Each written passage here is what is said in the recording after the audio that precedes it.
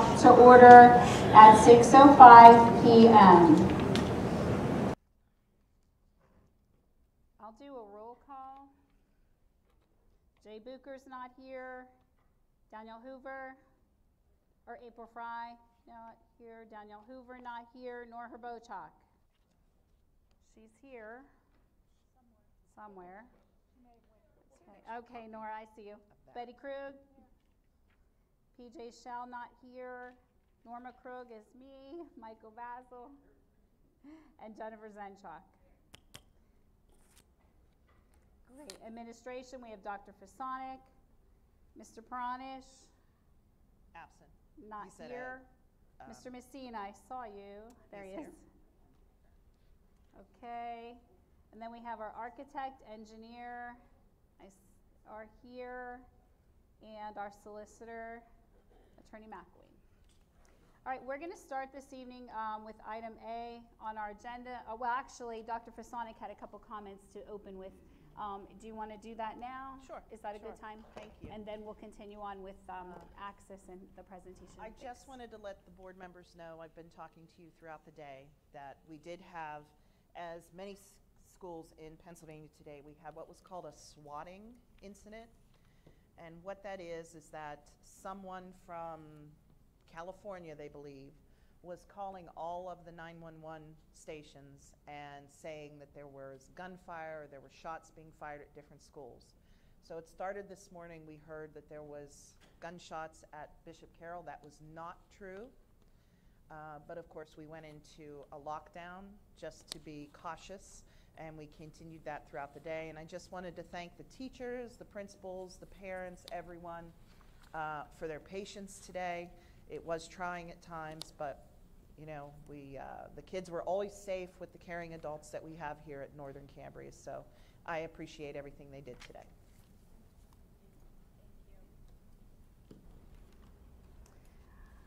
Okay, Hank, would you like to begin with the geotechnical drilling, just any updates? And my question was, all the drilling that was approved, has it been completed? So yes, all the drilling that was approved has been completed, and we have those results. And as you all know, those results show that the geotechnical engineer is suggesting or recommending that any additions that were planned be put on deep foundations, which are considered caissons and grade beams going down to bedrock. The existing building, when it was built on spread footings, but apparently when the existing building was built, the overdig, the amount of dirt that they used, that they dug up while doing this building, they kind of pushed around the building as typically is done, but it wasn't compacted properly. So there's lots of loose fill around the perimeter of the building, and if you build on on that loose fill with shallow footings, which are traditional spread footings that are usually only below the frost line, what will happen is the addition will settle, the existing building won't settle, and you get what's called differential settlement, which causes cracks in your building and causes uneven floors and those types of things from happening. And that's the scenario for the addition at the classroom wing. Now, when the geotechnical investigation started, we were looking at an addition at the back gymnasium.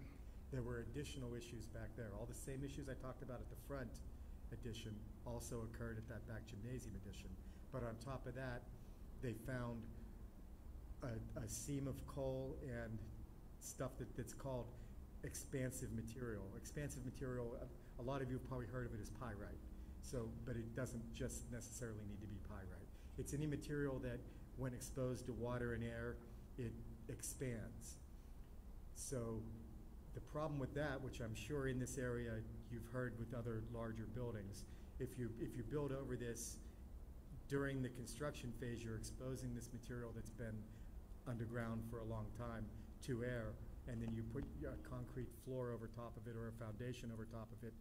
The air and the water have now hit this, and it starts to expand, and it's actually strong enough that it will lift the floor, put a big bow in the middle of the floor, or it will lift the foundation wall and cause cracking and that type of thing. So on top of the deep foundations over there, they're recommending at the back of the building that all of this expansive material be over-excavated and removed and then backfilled with stone. So the bottom line, as you all know, is what this has done is it increased the estimates by about $1 million because the estimates included spread footings because that's what the original building was on. But this is, after the geotechnical report, we are now into deep foundations. So in talking about that, before we even got those results, we had talked about options of possibilities of not putting that addition at that back gym. And we talked about if an addition is needed at a gym, maybe the front gym is the place to put that addition. So I have a design that we can go over for that with different options that I want to review with you tonight. But one of the things to consider is if we want to put an addition on that front space, we need to get additional geotechnical reporting done. We can assume that it's going to be deep foundations, and I think that's a safe assumption, but the geotechnical report will also estimate how deep those foundations have to go, how deep they have to drill the caissons to get to the bedrock. Without that information, the contractors can't give you an accurate bid because they won't know how deep they have to drill to install those caissons. So if we're looking to do an addition on that front gym, we would want to get additional work done for the geotechnical report. The estimated cost to do this additional work on the geotechnical report was a not to exceed $7,000 number. The original report, I believe you spent in the realm of $15,000 for 2 spots. So this is a little bit less than half added to do a third area for a geotechnical report. And maybe we should just jump to that options for that gym addition if we were to do it. In the things I passed out to you would be the first 11 by 17 sheet. It's labeled A3. And if I get this up here onto this document scanner, this area is the front gymnasium. The parking lot is below this area where it says storage. So the parking lot is down here on this page. And the existing gym wall is approximately right about at that location. And as we've talked in the past, none of your gyms are quite high enough for the optimum recommended height of obstructions, but they're all within a couple inches of that. And we all decided that for a couple of inches, it's not worth removing the structure, raising the gym roof 3 inches to 7 inches, I think was the range that we talked about, and spending all of that money to do that. And it doesn't stop you from being able to continue to have basketball games here. It doesn't stop you from having playoff games if you have the right seating capacity. That's just a recommendation for ceiling height. It's not a requirement.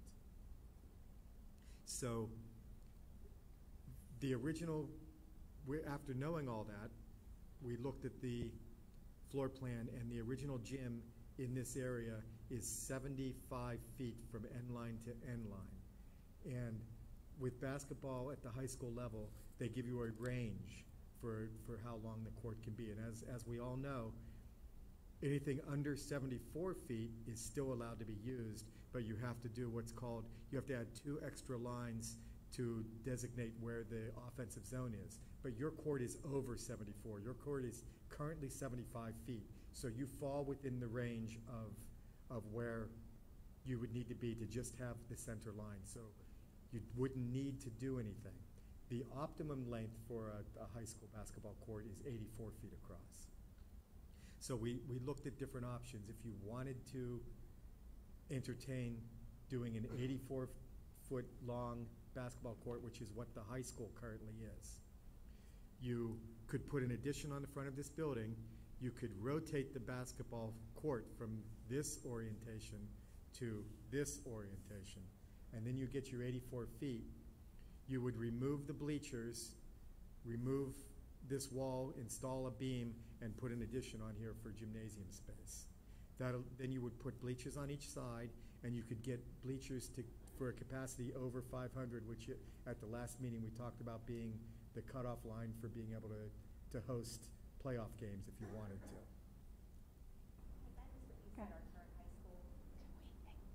Your current high school is 84 feet long. This addition would allow this to be that length as well. We'll try to hold the questions to the end if we can. And board members, just jot them down and we'll get to them. Right. And then with that, we could either add an additional storage space or not add that storage space. So what we talked about at the last meeting was possibly designing this space as add alternates, where you do an add alternate that expands the gym to allow for the 84-foot court and storage. You do an add alternate to just do the 84-foot court, or you do an add alternate just to do the storage, because storage was also a concern during the interviews with the staff. And that's where we left that piece of it. And I'd like to open it up for questions there, because ideally we have a little bit of a dialogue about that, and we try to determine what direction we want to go. If we want to do any additions at all, the first step is authorizing the geotechnical engineer for a not to exceed cost of $7,000 to do his additional work. Go ahead, Jennifer. Do we have the cost breakdowns of the 3 different options that you mentioned? Yes, if we go back to the front page, actually it's the second page in. The estimate on the front page includes,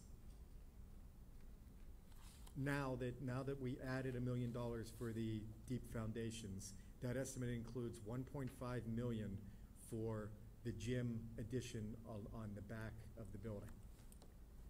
When we're looking at this on the front of the building with the size and the way the addition would go, it was slightly more than that. So if you look at this, an add or deduct alternate for a front gymnasium to allow an 84-foot long court and storage with deep foundations is estimated at $1,775,000, of which $1.5 million is already in that number on the front page.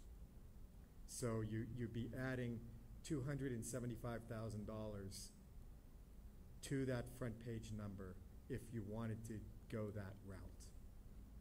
If you wanted to go the route for adding a gymnasium without the storage and deep foundations, that number is $1,075,000, of which $1.5 million is in that estimate. So you would reduce that estimate on the front page by approximately $325,000.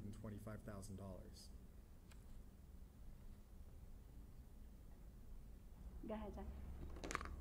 Okay, so you're saying no storage then for the second option? The second option would be no storage. Okay, I just want to make sure, because it says storage without deep foundation, so we're going to add no extra storage at all. Oh, you know what?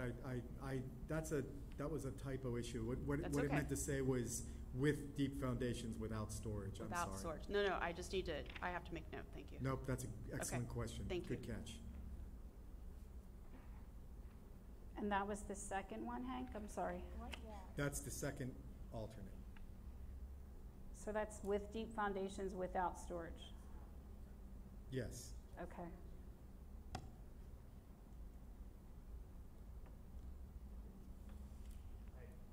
Yes. Go ahead. I think I'm still confused. The million that's added on the front, I thought that was just for the addition foundation to put the deep foundation in.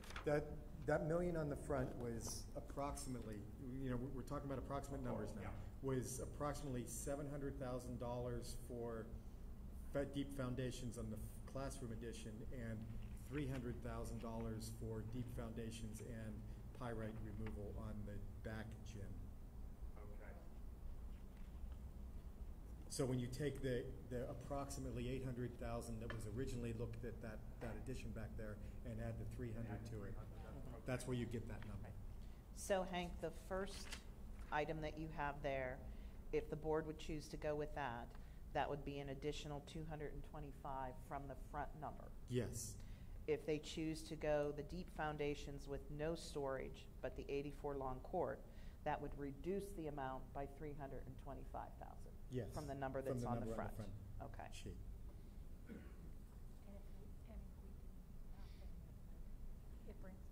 Question? Go ahead. So if we would do nothing with it, it would bring the cost on the front page down 1.5 mil? Approximately, yes. So now that we know what the back gym's situation is after we did the geotechnical drilling, and that's pretty much not something we're gonna move forward with. So if we don't flip the gym, the plan is just to keep the middle school gym the way it is and play in there using it as our flagship gym, correct? Yes. And that gym currently only holds 300 and, I've had 80. 400 stuck in my head, but yes, it's something under 400. I apologize, I don't know where it's from. 395, you're right, it's just under 400. Okay, so let's, 395 is a estimate then for seating if we keep it the same. And this addition would bring it to 555, is that what I saw? 555 or thereabouts, 550, 575, depending on the final layout. Because there's some room in this document thing. There's some room if I do something with these doors, you can add some bleachers here, and it might get it up to even as much as 600.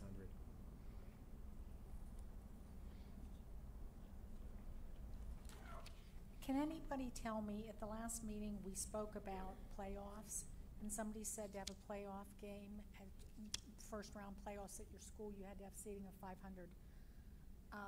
I've been told that playoff games were held at Harmony this year, and they have nowhere near 500.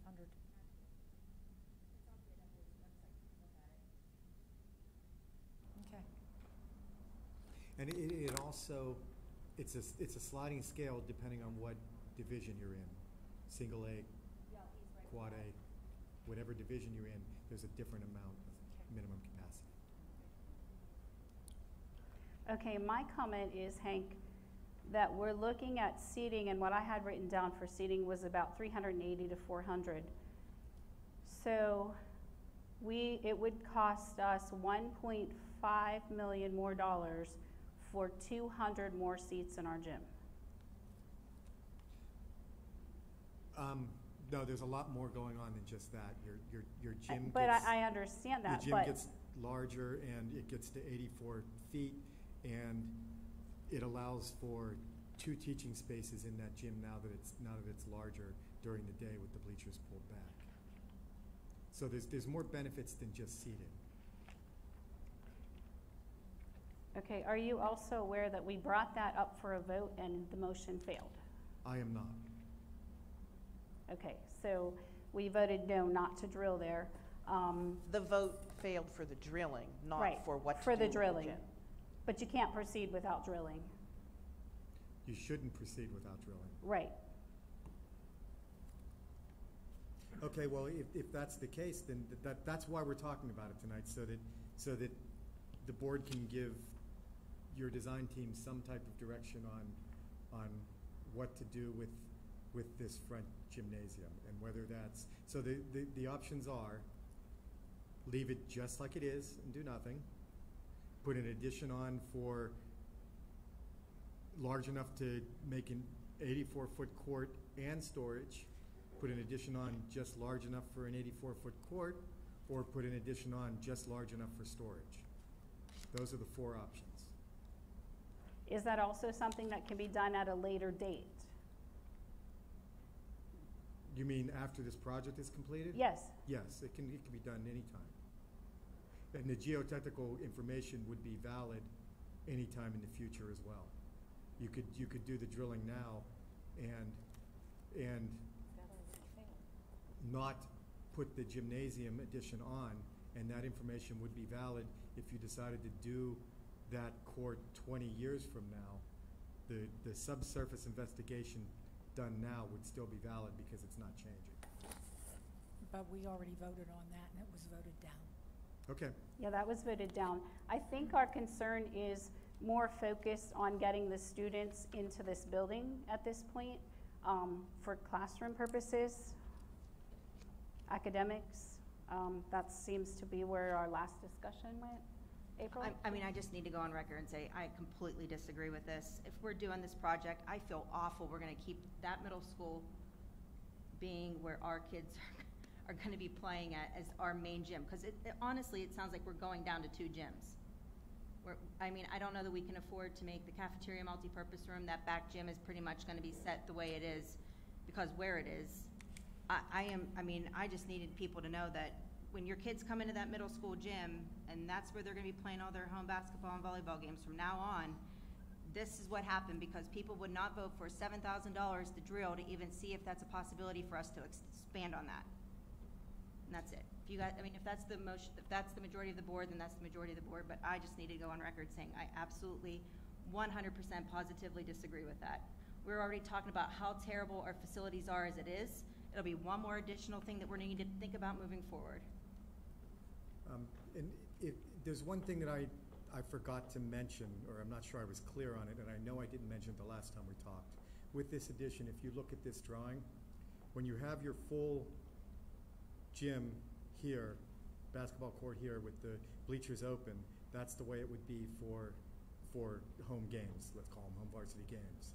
But in the evenings for practices or for rec league or for things like that, if you look at this drawing, once you put this addition on this gym and you pull these bleachers in so that they fold into the walls, you have room for a basketball court here and a basketball court here.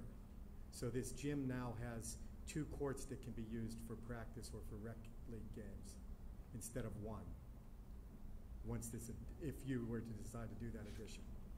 And I would just like to say, I don't have a vote in this, but in coming into this district and dealing with all of this, the building project, one of the discussions we've had is about that back gym not being created full capacity at the time it was built. And now we're paying for that. We're looking at, if that had been done as a flagship gym, then again, we may not be even having this discussion. So, again, I don't have a vote, but just saying that if we're going to, let's do this once, let's be done with it, and have everything that we need. Okay. I got one more Nora comment. has a question. Oh, And then who? if you can just hold it, Nora. Oh, go ahead. Sorry. Go ahead. Hank, you talked about having 2 classroom spaces. Are you talking that the gym, like you could have 2 gym classes happening in there? And would there be any type of partition that's available that goes through there? Yes, so traditionally, it used to be folding walls, like you have one here in this building. Yes. And more recently, the folding walls have been found that they're not used as much as a drop-down curtain. So in more recent times, we've been including drop-down curtains on gymnasiums. So it drops down from the ceiling. It's as easy to open and close as it is to lift and lower a basketball hoop. And it allows you to have a gym class over here and a gym class over here with a curtain in between. It would also allow 2 practices to happen at the same time with a curtain in between. But if the district decided that a wall would be what they would prefer, they're still available and you could still do a folding wall to divide that gym into 2 pieces. And the drop-down curtain would be included in these specs? The drop-down curtain would be included in these specs. Okay, thank you. Okay, Mike was next with a question, then I see John Messina, our maintenance manager also is next. Just real quick, Hank, and again, the current estimate you have on this front page, there's nothing in there to do the cafeteria gym currently, correct? That goes on a little bit further down in this, but there's some money in there, but very little. There was money in there because originally we talked about removing those windows and raising them higher for safety reasons. And that was, I've got that number in there somewhere, $155,000. That's still in there. When you convert this cafeteria to a multi-purpose room, that's something that would absolutely have to happen or you'd be breaking windows. So Okay. that 155 is still in out of those numbers. So an additional $350 for the on on of top the- of that? Of the 350, 155 is in, or around to the 150. So there's an additional 200,000 for that very last option, an additional 125,000 or 175,000 for the top edition. I'm sorry, that's a different one altogether. We at the last meeting, the board decided not to spend the extra money to raise Yeah, the roof in there. Correct. So that's why there's a line through the one that was $1 million. And so what's left on the table was converting that to a multi-purpose room, but doing it as add or deduct alternates so that you could see the prices and determine, once the contractors bid on it, whether to award it or not. okay. So again, the 155 is already in it, you're saying, In the more or front less? number, yes. So it'd be, okay. Okay, so the difference then, we would just pay the difference on this, and that would give us that practice basketball area we'd need. For very young students, because Okay. it's not high enough to do for anybody from 4th grade on. Okay, John, you had a question? Mr. Messina? Okay, what he's saying, I don't know if you can hear him, is that we currently have a curtain in our gym now, as it is. Yes, and you probably use it on a pretty regular basis for phys ed classroom. If you don't, if that curtain runs this direction down the center, it's not long enough. We can't just take it and relocate it because the new curtain has to run this length. So it's a lot longer. So Okay, but you're saying that would be for games or for practices only? everything. Games and practices, you would use that curtain. Or you could, depending on the way you're running your practice, you don't even use the curtain for practice. If you leave the whole thing open and one coach Okay. is running 2 different scrimmages, he can stand in the middle and run scrimmages from each side. It allows for some flexibility, but again, it only allows for flexibility if that's what you need and that's what you, as a board, decide to do. If you decide you don't need it or decide not to do it, it's moot. It's completely up to you. We're just looking for some direction on how to proceed. And if you think it's something you're interested in, then I guess since there was already a vote to not award the additional geotechnical investigation, you would have to bring it to the board for another vote to see if you wanted to do that. And again, that's all up to you, whatever you decide. Okay, but this still doesn't have any bearing on whether or not we can still bring our students, our high school students, down here, because currently they will fit and we do have gyms to accommodate them. Correct. I'm more interested in being able to fit the students in the building with the consolidation, again, for the academic purposes, for the classroom purposes. Any other questions? April? Yeah, and I'm more interested in learning about how we're gonna fit everything together, because this is definitely one piece of it. So I understand that we have to talk about academics, but to say that this part doesn't matter is, I mean, kind of insulting to all the kids and the teachers that use this space.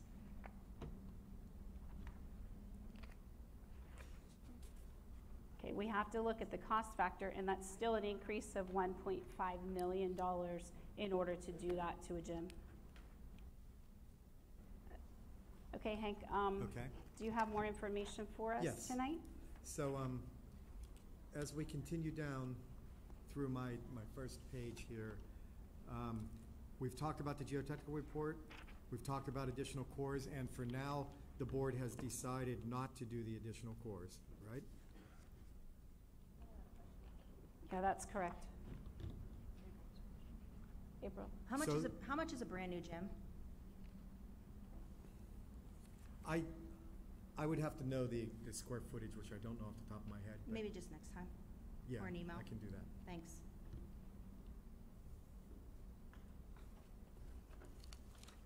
Let me make a note so I remember. I believe sometime in the past I had answered that. I'll just dig it back up again because a long time ago, maybe about a year ago when we were looking at it. Yeah.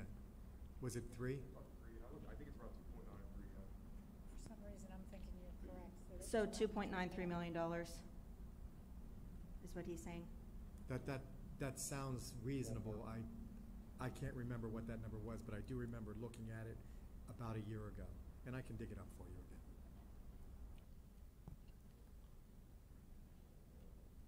So we've talked about item 3 now, 3.2, and it was the size of the additional gym. And for now, since item 2 was voted not to do the cores, item 3 is pretty much moot. We're right now, the design team works on this project without this gym, not even as add alternates, so that the contractors can tell you what it's actually going to cost.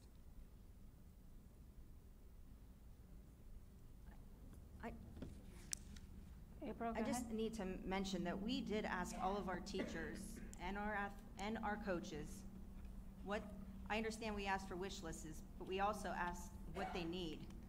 I can guarantee you, none of them are gonna say this is close to what they needed.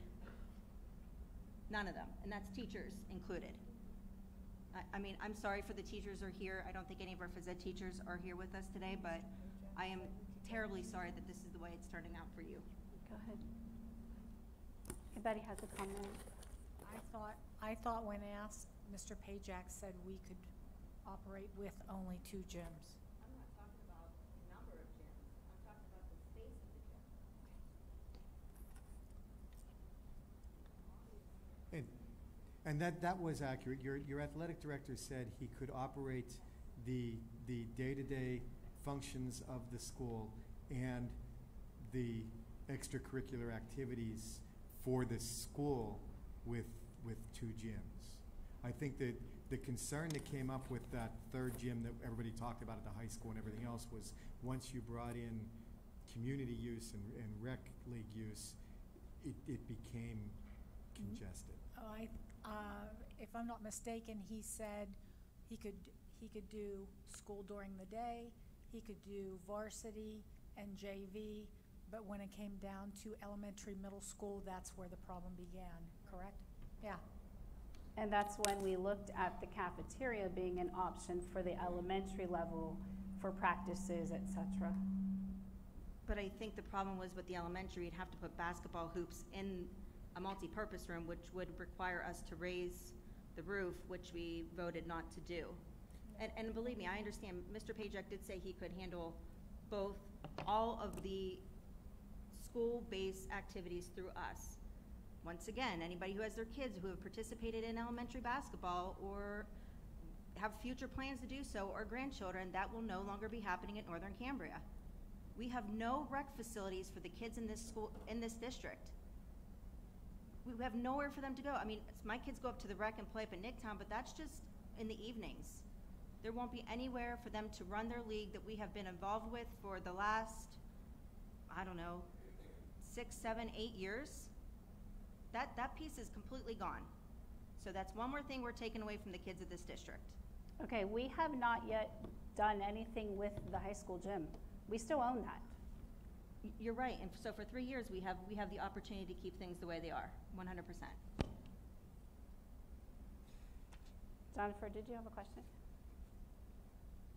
I just wanted to make a comment that And I mentioned this, at our last meeting, I mentioned like a month ago, we can't discount our kids. It doesn't sit right with me. I know we have to find a cost savings, but we cannot discount our kids and take away their athletics. whenever athletics is so important to them growing as individuals, it brings camaraderie, it teaches them teamwork. These are things and skills that they'll learn outside of the classroom.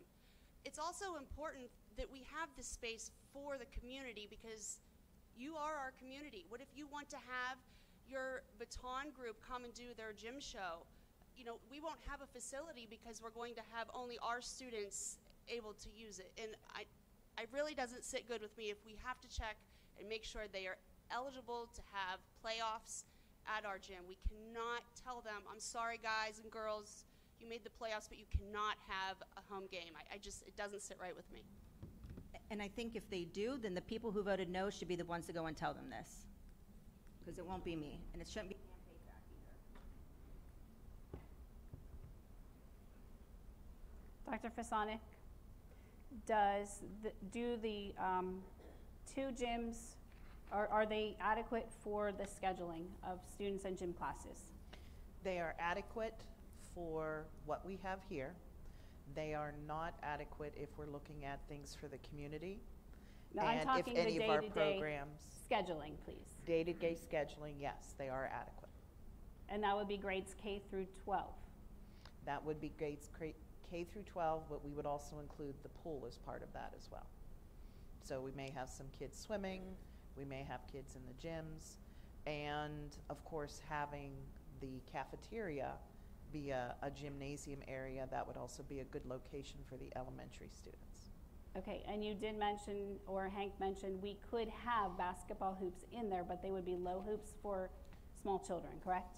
Correct. Okay, Yes, to give you a reminder of the history. To remind you of the history of that, your rec league, your current community league, does not use lower hoops than 10 feet. Correct. They use a 10-foot hoop for every age group. There are rec leagues in the country that use lower hoops and they raise them as the children get older. But your rec league does not. So you can have, it's a multi-purpose room that would allow the younger students to use this space for phys ed space, but it really does not function as a practice space for the community in the evenings, because if you're playing on 10-foot hoops, you don't want to practice on an 8-foot hoop. okay, thank you. So moving on, we've talked about items 1, 2, 3, and we've touched on 4. And 4 is on here just to reiterate. This is the multi-purpose room we're talking about. What the board has chosen to do is to convert the cafeteria to a multi-purpose room as part of this project, but make them add alternates. So if the costs are prohibitive, you do not have to award that work. If the costs are within budget, you can award that work. And so that's my understanding of the last direction that the board gave your design team for that space. Is that accurate? That's my understanding. Yes. Okay. Then the other line item on the agenda was, we talked about construction managers versus clerk of the works. And we've talked about this on and off throughout the project.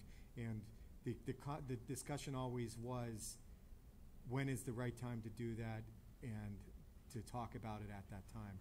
And at the last meeting, we talked about now is the time to consider whether we go with a clerk of the works or a construction manager.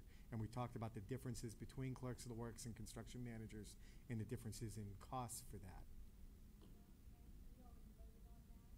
So we can move forward to let you put it out there for both clerk of the works and the project manager. Perfect, because that was my understanding, and that's what this says here. That was my understanding. I just wanted to verify. The board has authorized the receipt of proposals for both clerk of the works and construction managers, and then we'll determine which direction to go after the interview process.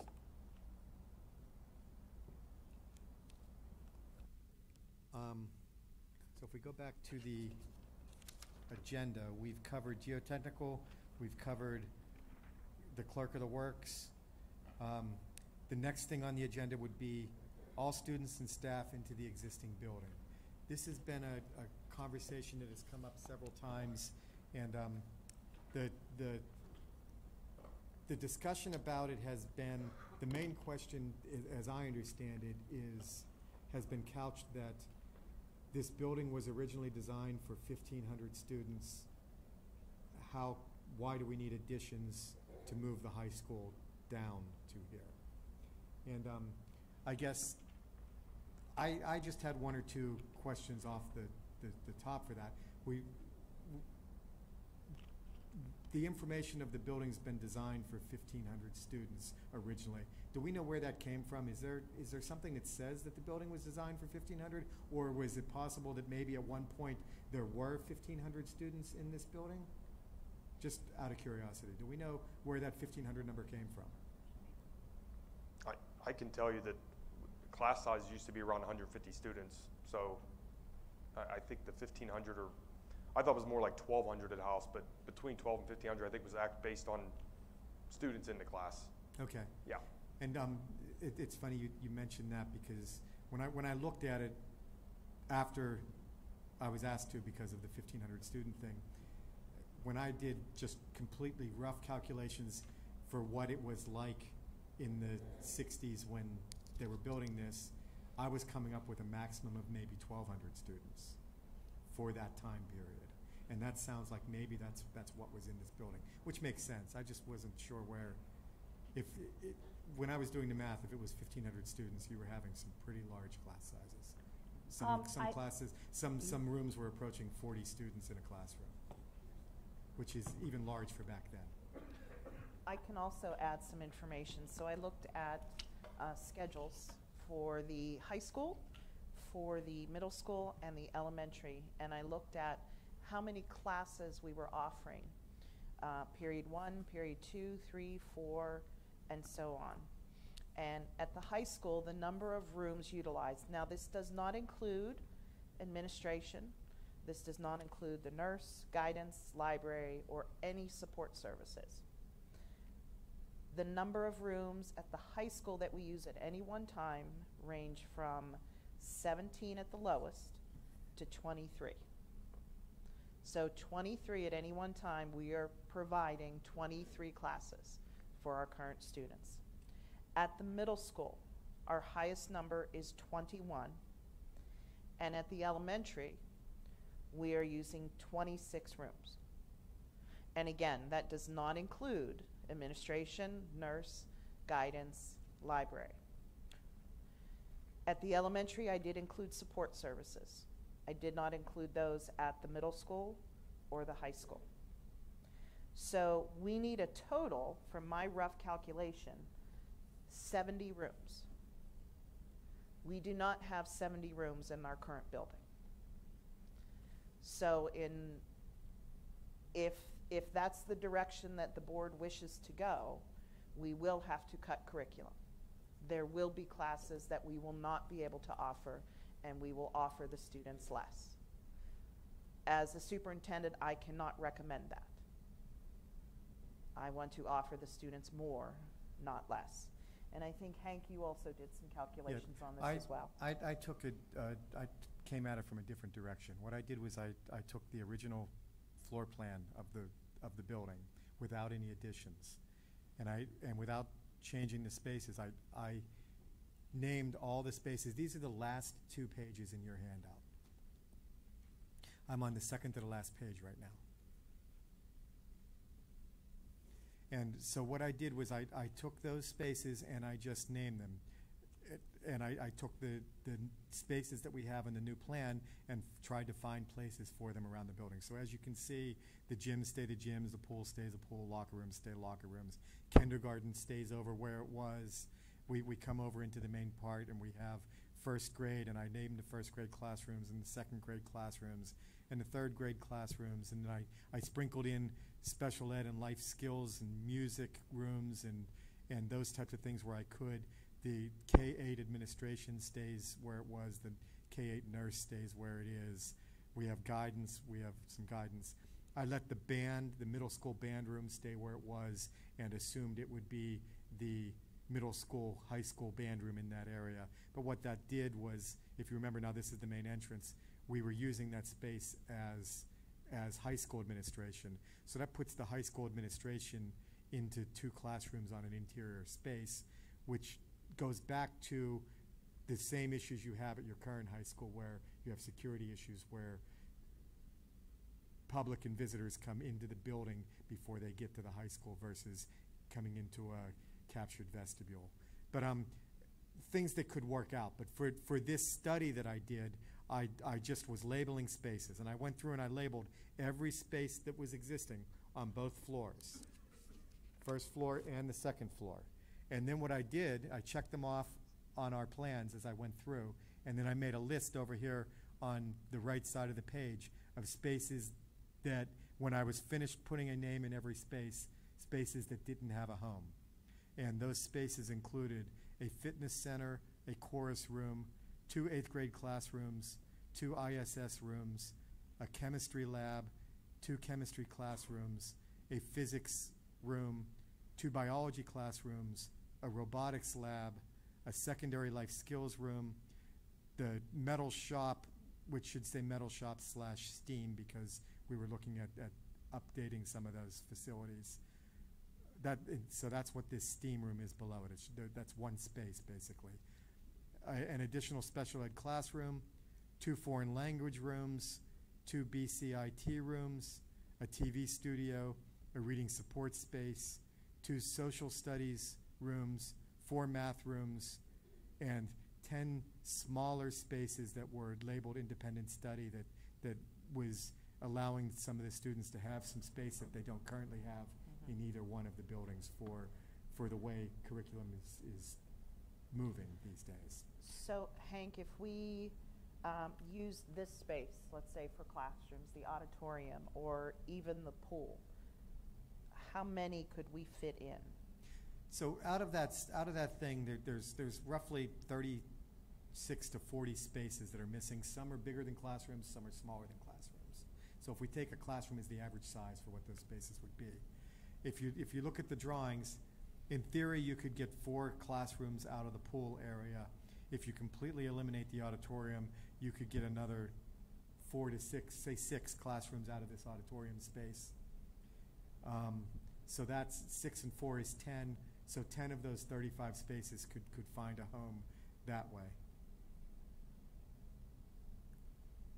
Okay, now my question is, with the declining enrollment, we are going to have fewer students, fewer classrooms will be needed to accommodate those students as our enrollment is dropping, which already has been proven in the numbers of the state. So looking at this, we're still looking at all the existing classrooms possible, but by even the end of the 3 years, even up to 5 years, for example, first grade, we have 4 classrooms there, we're only going to need 3. And kindergarten as well, I think on the new drawing, you only had 3 classrooms available. We have 4 here. So there's 2 extra rooms I found just by looking at this page. Right, so I looked at that too, and I made some big assumptions. Say your enrollment drops down to levels below what they are now, and in K through 8, which is 9 levels, you can eliminate 1 classroom in each one of those grades. So now you've gained another 9. So if you get rid of the pool and you get rid of the auditorium, you've gained 10. If you put 30 kids in a classroom now and hope that the enrollment drops so that you can lose a classroom in each grade level, you gain another 9. So you're at 19 of the 39 spaces. So you're still 20 spaces shy. But you're talking 20 spaces shy. Are you considering the high school there? Because once again, as I stated last meeting, one of the courses, and I'll give you one example, physics, for example, was not offered every year. It was offered every other year. In between that year, it was offered online, and that student could take that at a computer anywhere where there was a computer. So we have classrooms that can be very easily multi-purposed to accommodate other classes as well. The physics classroom is already being multi-purposed. The teacher in there is teaching other courses. So it's not just used for one class and not used the rest of the day. So, you know, we're looking at this, we're looking at numbers of teachers as well. So the physics teacher is teaching math, is also teaching other sciences. So it's not just something that's used once and not used again during the day. Okay, I had asked for a schedule, you to have a schedule for me at this meeting. Do you have that, please? I do have a schedule, not here, but I do have schedules that I will be happy to share with you if you want to come in, or if anyone wants to come in, we can go over teacher schedules. Okay, could I have that sent to me? Because I want to know the schedule and the number of students in those classes. We can discuss, definitely. I'm curriculum chair also, so I'd be very interested in that information. Sure. I'll have it available in my office. And that would better determine the use of the classrooms, because I know part of the reason when we decided to consolidate was that so many of the rooms at the high school were left empty and weren't being used. So if that's the case, we need to consider that when we're consolidating. We can multi-purpose many of the rooms, I think, a little better than what we are doing right now to accommodate those students without lacking anything in curriculum. Well, and that's why I counted the number of classrooms we're using. So like I said, there were 23 at one point in time. So that's the current classes and curriculum that we have. So we use 23 classrooms at one period. April, you had a question? She's clearly stated with us how many classrooms are being used at the high school, and that we're gonna use that room for more than one thing. I don't know how much more we can discuss this, that we're utilizing the very little space that we've now squeezed into as to do everything possible for our high school kids. I also have to make a note, because we're talking about the pool. We just started our public swim program for the community, because once again, it's one of the only very few things that we have going on in the community here. And that post from our school district's Facebook page was 2 days ago. It had 82 shares. And people commenting from other districts, can other people from districts come and use your pool?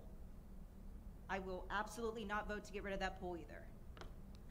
Jennifer, If do you I have a could question? add a little bit about the pool. We talked about this in the past too, and it's not a very cost-effective way to add space to your building by filling in a pool. Filling in a pool and converting a pool space to classroom space is a pretty expensive undertaking.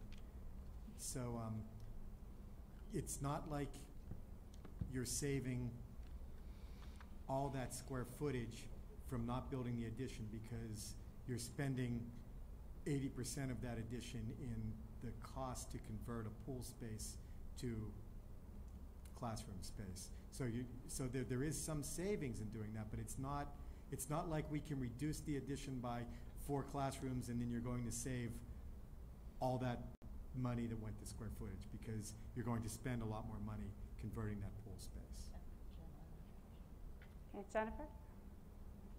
I just wanted to comment on the physics. I was in school here 30 plus years ago. I had physics in my same math class. My math teacher was my physics teacher. We didn't have a special physics room, but it was a requirement for me to get into college that I took physics. I needed those skills to build on. So and most students still need physics just to do a job. And I'm not comfortable with just writing it off and saying every other year, and I'm not comfortable with it being an online course when we have wonderful teachers here that teach it now, and I don't want it to be an option that we change that. Well, thank you, absolutely. But our students are at the disadvantage. We do not have enough students registering for it to be offered every year. So I don't understand why we need to designate that room at that point in time for physics when it's not even being taught here every year. Yes, it definitely is a disadvantage. Go ahead. The one thing I am absolutely unwilling to compromise on is our children's education. I went to school in the 70s. It's a whole different ball game now. You know, back then special ed was in one classroom. You had everybody doing the same thing. You had a math, you had an English, you had social studies. That was it. You didn't have the opportunities that we are providing to our students now. The opportunities that they can't get at some other schools, and then they have to come here for reading specialists because they don't have it at another school. At a private school might not have a reading specialist or a Title I, or an English as a second language, or STEAM, or the various, you know, we teach programming now, actual programming and drones and things that our kids are gonna be able to go and have very successful lives. And I'm not willing to compromise that and shove kids into a room to save a little bit of money.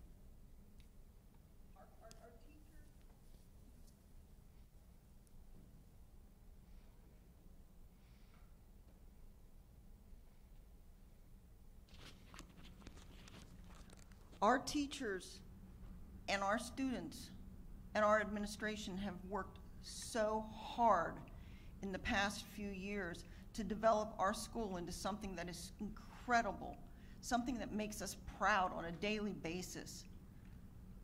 And we can't sacrifice that. If we can make adjustments to accommodate everything we're doing now, okay, I can do that. But I'm not willing to X out some of the wonderful developments that we've made in our curriculum.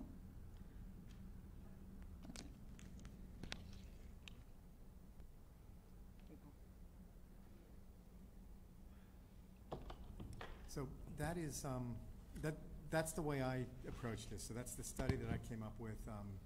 I'm sure it has some flaws in it, but I think it gives, my goal was to try to give you a visual of what fits in the existing space and what doesn't fit in the existing space that is currently included in this new renovation. And then let it be open for discussion, which seems like that's what's happened. Hank, could I at least just ask of you to reevaluate after looking at a schedule and the number of students and taking that into consideration, and then revisiting the number of classrooms that are in front of us? Absolutely. I'm happy to do anything you ask me to do, any of you ask me to do. Okay, I'd be willing to meet with you if I need to. Okay. Just because we have a few kids in a class doesn't mean we shouldn't provide that class. I mean, I remember people sitting at these tables that have had kids going through the school, that their kids were in the college and high school classes or the AP classes, and they were so strongly opinionated that we needed to do more of these classes and more of these specialized programming so that their kids would be prepared for college and going forward. And now to say, well, you know, you have a Spanish 4 class and there's only 10 kids in it, let's just nix it. Or we only have, 3 kids in an AP biology class, just wipe it off. No, we can't do that. It's not fair to the kids. And just looking at it from a college perspective, there are so many ways for kids to get ahead in college because everybody's looking at cost effectiveness, how many years are they gonna have to be there, what's the outcome gonna look like. So you have a kid in Northern Cambria, say they take 4 years of Spanish, they can go and CLEP out of that language at most universities.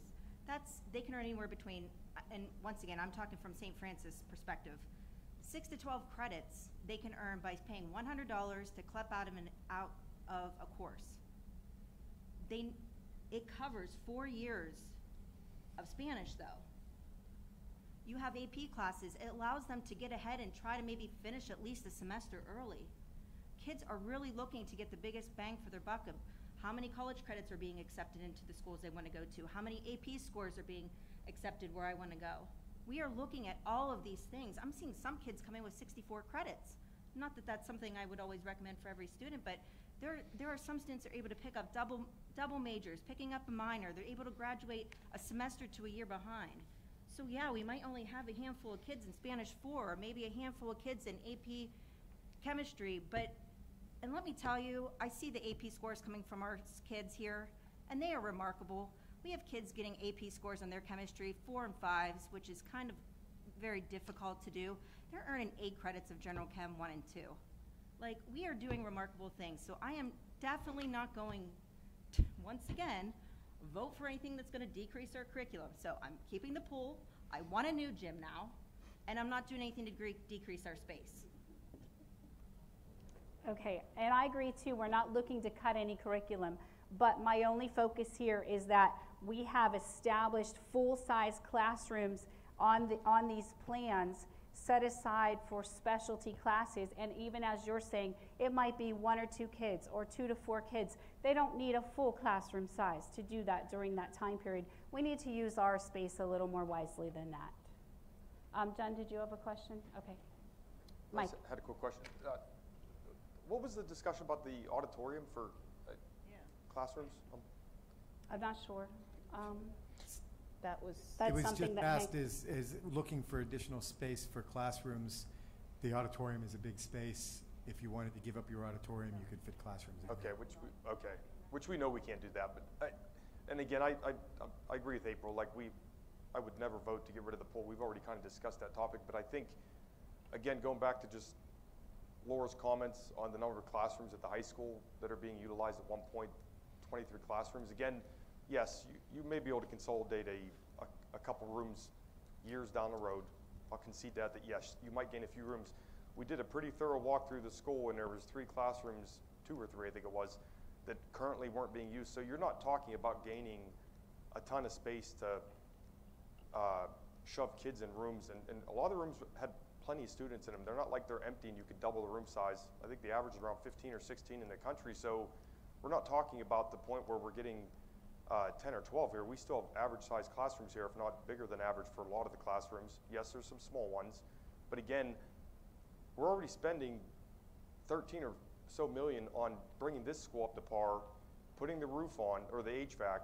So the addition's 10 million. So to renovate existing space, renovations are much more expensive than building new square footage typically, I think, if I'm saying that correctly. So you're going to spend millions to try to renovate to squeeze kids into the existing school. So now all of a sudden maybe you're going to spend 16 million or 17 versus 23, but now you've given up 38,000 square feet for another 6 million. So it's not like you're, like Hank said, you're not getting dollar for dollar savings by just squeezing the kids in here. So there's no way I would ever vote to not put addition on a school.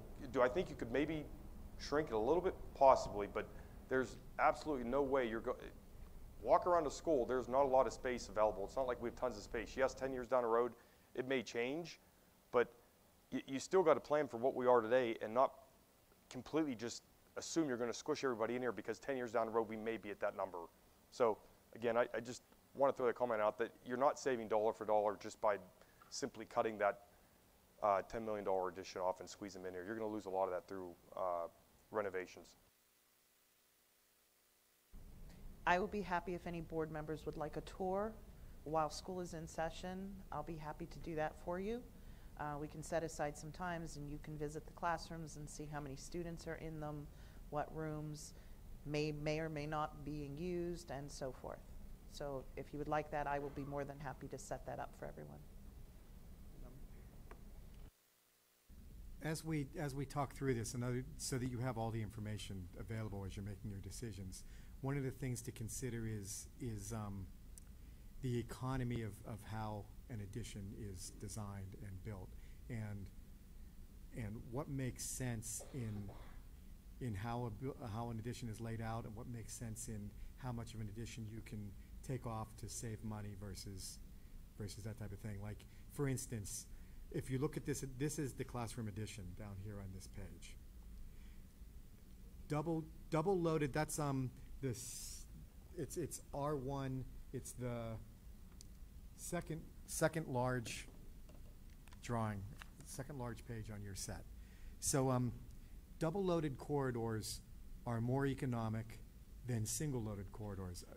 A double loaded corridor has, as you go down the corridor, it's got rooms on each side. So your space, your teaching space as a relation to your communication space, which is your corridor, is best utilized when you're in a double loaded corridor. That's the way this is designed. This space is also designed with these classrooms with the narrower side parallel with the corridor. So you're not, if this addition had all of the classrooms perpendicular to that, and you could cut out a couple classrooms, maybe you could turn them to parallel and save some money. But we are already running parallel to the corridors here. So we are already, with this design, we are as economical as we can be. And another thing to think of, a 2-story addition is more economical per square foot than a single-story addition. But if you wanted to save the only way to really get a bang for your buck and save money in this addition is to make it a one-story addition. And we've looked at that countless times in the past, and we could not get the curriculum, your current curriculum, to work with a single-story classroom addition of this size. Everything just did not fit. So if we wanted to reduce this, you're talking about the most economical way to reduce it is to reduce it by an entire floor level. And to do that, the board and administration is going to have to tell us what curriculum items are being cut to make that happen.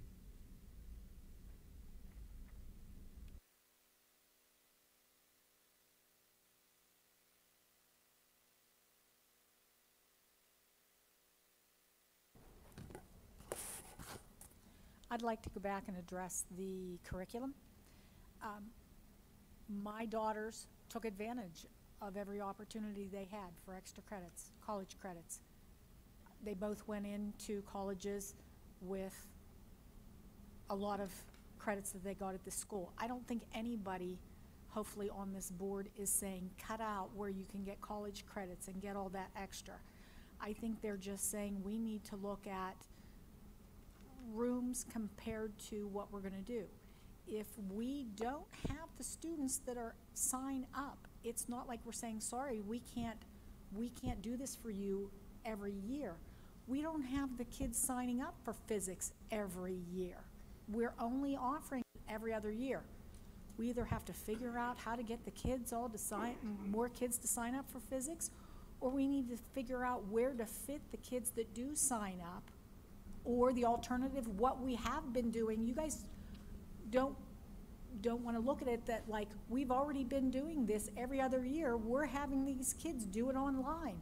It's not the best solution, but it is the solution. Nobody here, I don't think, especially Norma, she's curriculum, is saying, let's get rid of stuff. We're just trying to figure out how to do it more economically. And I will clarify too, I'm only using physics as one example. There are other courses out there that are affected as well, because as you get to the higher level classes, maybe it's an AP chemistry, maybe it's a Spanish 4, whatever those courses are, they don't always run every year. So a lot of times, and it's just maybe a couple of students, it's all set with our student demands. And a lot of times we just don't have the students who, again, are signed up for those courses to take. And I just chose physics as an example because it was a personal experience for me.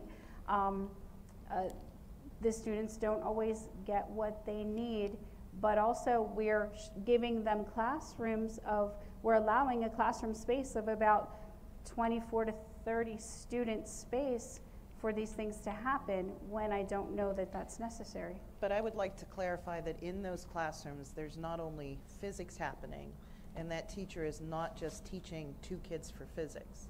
There's other classes, the same with chemistry or AP chemistry. So while, yes, we may have to limit and offer certain classes every other year, that doesn't take that person out of that classroom for the entire day. Because our teachers are teaching many classes. We don't have just one person teaching AP Chem. We don't have one person teaching physics. Because we are a small school, they teach many different classes. So my chemistry teacher is teaching Chem 1, Chem 2, Advanced Chem, AP Chem. They're teaching 4 different classes.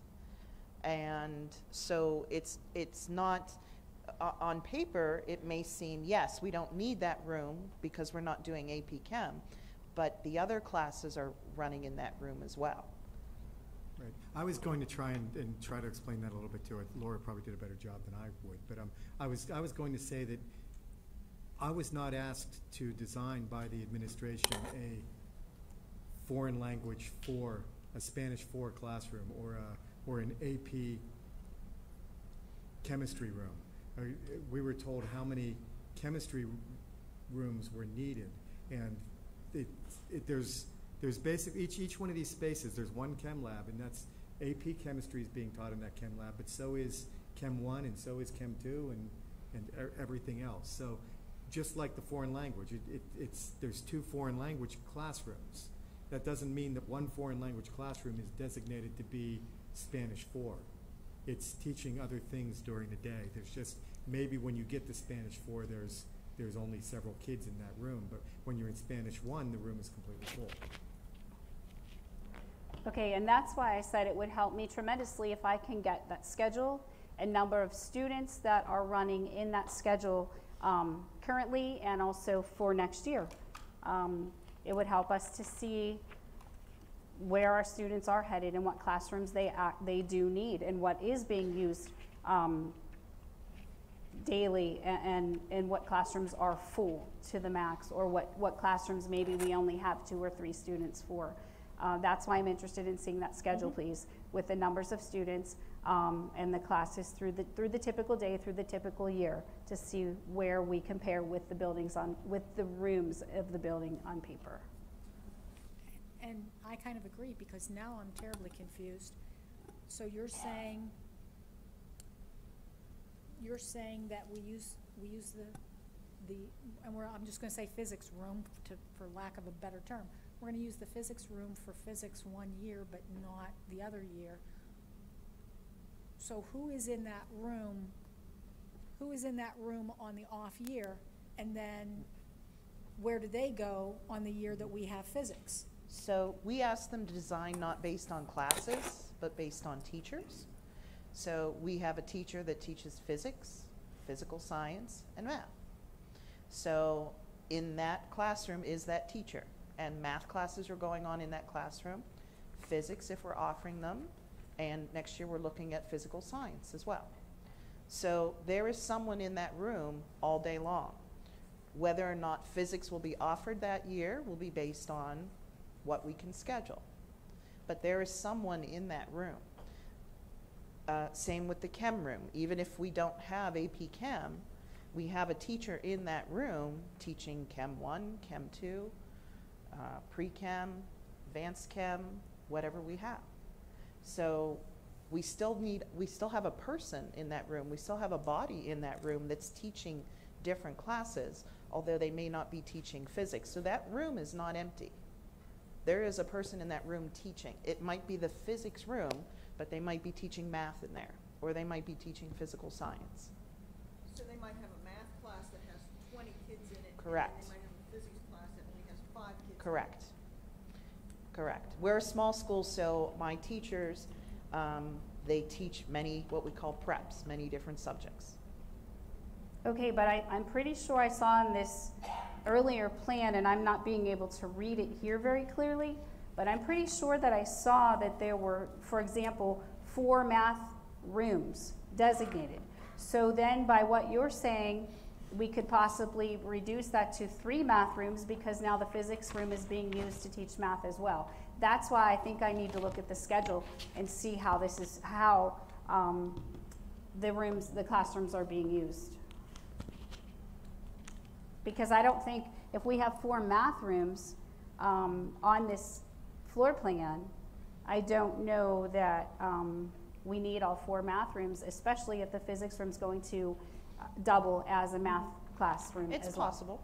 It's possible. So I think in each of those subject areas, we could eliminate one of those rooms, possibly. Not for every subject area. If I look here, there's 3 English, 3 social studies.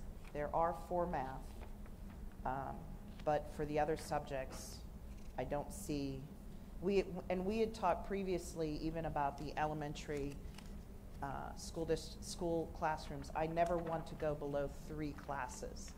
I think with the little kids, they're not getting that best education. If we go down to 2 classes of kindergarten, if we only have 50 kids and we put 25 kids in a room, that's too difficult. So my recommendation would always be to have at least 3 sections: kindergarten, 1st, 2nd, 3rd, and 4th. Currently we have 4, and we pay for it with title money. And then at the middle school, once we get into certifications, 5th and 6th grade might be easier to go down to 3 sections. But once we get to 7th and 8th grade and we're dealing with teacher certifications, teachers are not able, if they're secondary certified, they cannot teach 5th grade.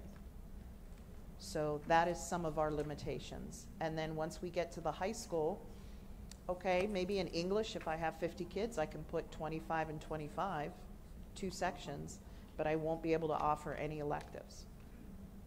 So I would never go below 3 for everything. Can I say something? I'm sorry, I've been, I know it's weird with our setup out here, it's hard to see everybody. And I'm sorry I'm being overly frustrated tonight, but I am frustrated because, once again, this is the community's building too, and we have so many kids that go without here in our district because there's just not a lot going on here. So for me, having a gym, having a pool is one thing that we shouldn't cut back on. But I ask the board, how many times do we sit here and bang our head and say, if only that back gym would have been done right the first time? How many times have we said that? If only that back gym would have been done and they would have been forward thinking and put full bleachers back there. And all I can help but sit here and think we're doing the same thing with this project as those people did with that project.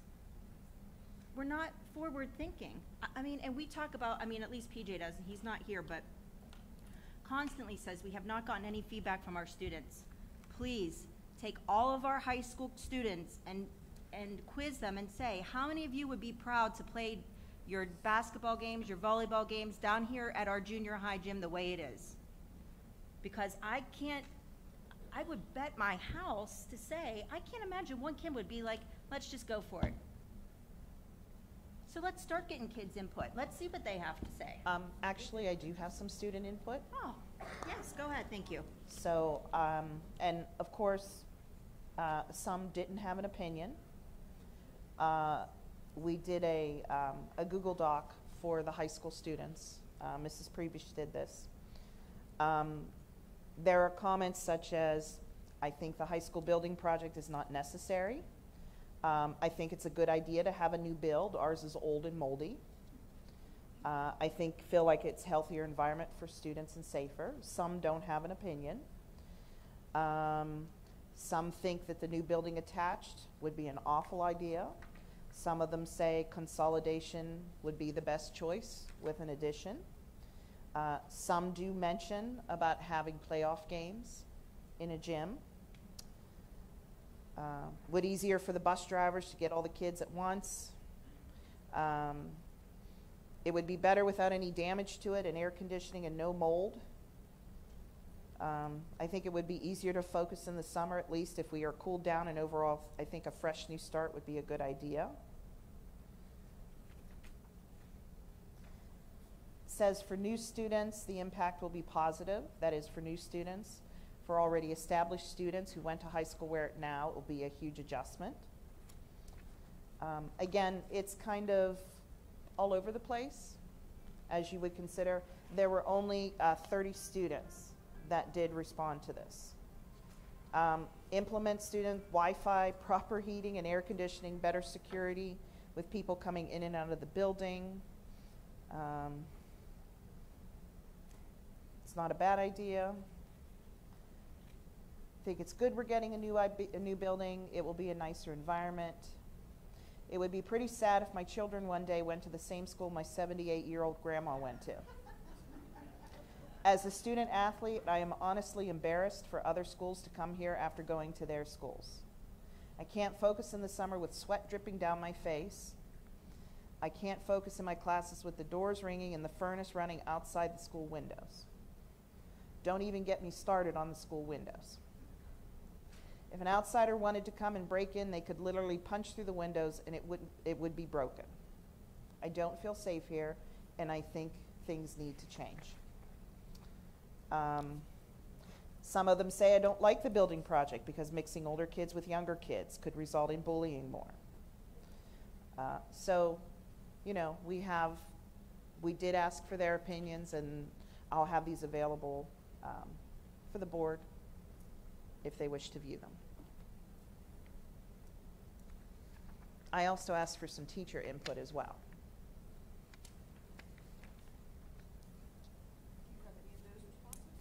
Sure. And again, these are all over as well. There's 14. Something needs to be done. The majority of the schools in our area have made great improvements to their facilities. This project has been discussed and planned for years. Anyone to state that this was done in some kind of sneaky manner again, I'm just reading this, is a blatant lie. If someone was not aware of it, it's on them, not the school district. The board had the insight to finally make a decision and get things moving, and now they're facing some pushback. I think the board and the district have been extremely upfront. I watched the board meeting. I heard many public comments that were nothing but self-serving. Again, I don't want to go into all of this. I feel that something must be done, as the building, as much as I love it, it's falling down. The students need a safe, presentable school to be proud of. A newer school would also attract more people to this area.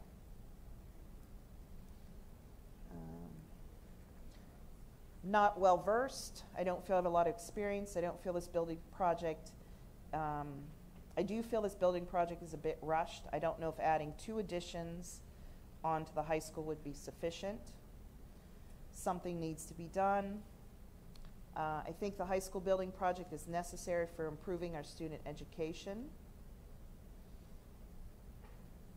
Building project is much needed for the success of our students. As a teacher, I'm neutral about the building project.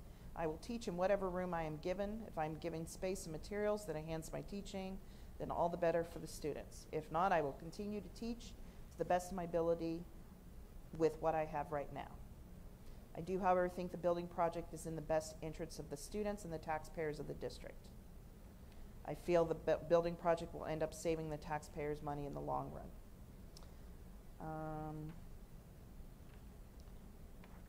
I do want to, oh wait, there was,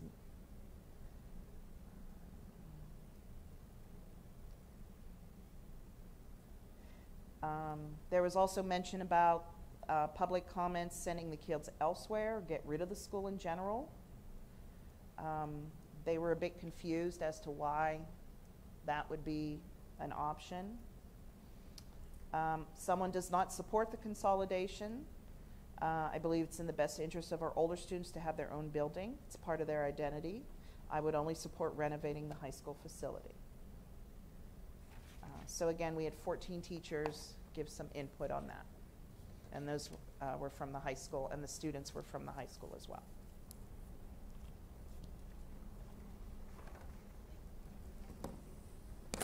Thank you, Dr. Now I Fasano. don't feel so bad because the students and the teachers are all over the page just like we are.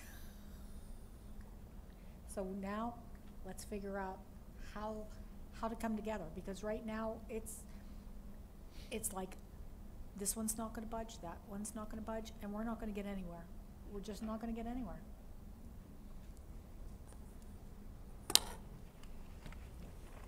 Okay, anything else to add with students and staff into the existing building? And I will work on that, by the way, just to fine tune where the classes fit and to see if it is a possibility with the schedules that we're running.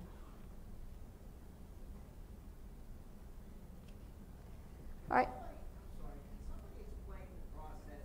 A lot of people have talked about, We're not here yet. other schools. Does anybody know the process that is involved if you did actually want to consolidate with another school district? Okay. Isn't that a long, arduous thing? I'm just curious because it comes up all the time. Yeah. And I don't think anybody understands how. Okay, we're going to hold public comment to the end, but if a board member wants to, do you want to answer that? No, You can, or I we'll. was just going to say the same thing. Yeah, if we can tonight hold we're that, gonna- we have a couple more things to go through, and then we will get to your question, okay? Perfect. All right, taxpayer concerns. Are we doing anything to address the taxpayer concerns here? Any comments? I think what our taxpayers are looking for is a compromise. I think from what I'm hearing that they don't want to stop growth in our school district, but I think they're expecting us to spend the tax dollars wisely. If we can fit them into the existing building, I think that that would be the compromise that we could offer them. Any questions or comments that you have as board members? We've heard all of their concerns, and then we heard a lot of points given to us last meeting. Maybe you can think about those if there's something you'd like to respond to. Mr. Basil? Mike? No, I was just going to say, I feel that we've taken a lot of the taxpayers' comments into account. I know Jim had mentioned about the solar panels, so we made some calls about potential solar up at the high school.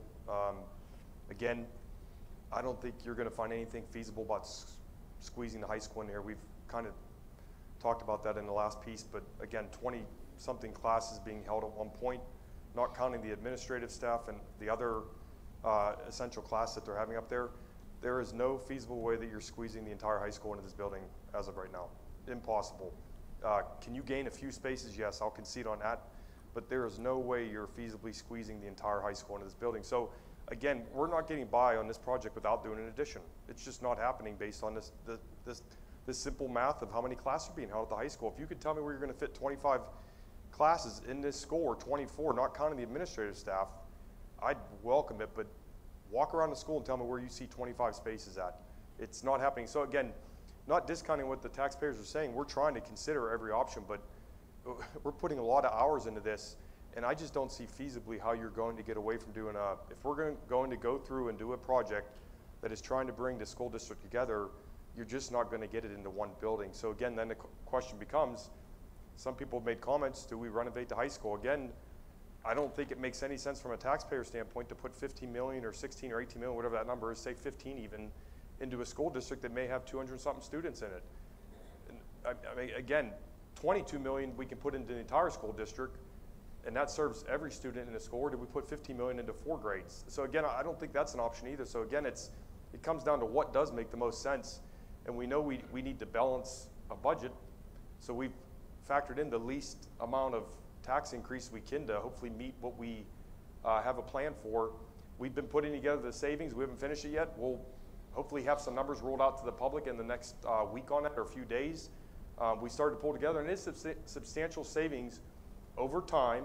If we're going to equate, which we keep hearing the numbers from the public about the amount of money we're going to spend on the bonds over the next 25 to 30 years, well, we're going to show the savings over 30 years, and hopefully it will at least paint a picture of this isn't a project that's a zero net effect, but it's going to be a project that's better overall, and it's not costing what has been, in a sense, put out there from when you add all the payments up. I know typically if somebody asks you what your mortgage is, they don't say, well, let me add up all my payments plus let me take the interest over the next 30 years. They say I have a certain amount outstanding right now because that's what you would have to pay back that day if you paid it back. So that's what we're reflecting the bonds at.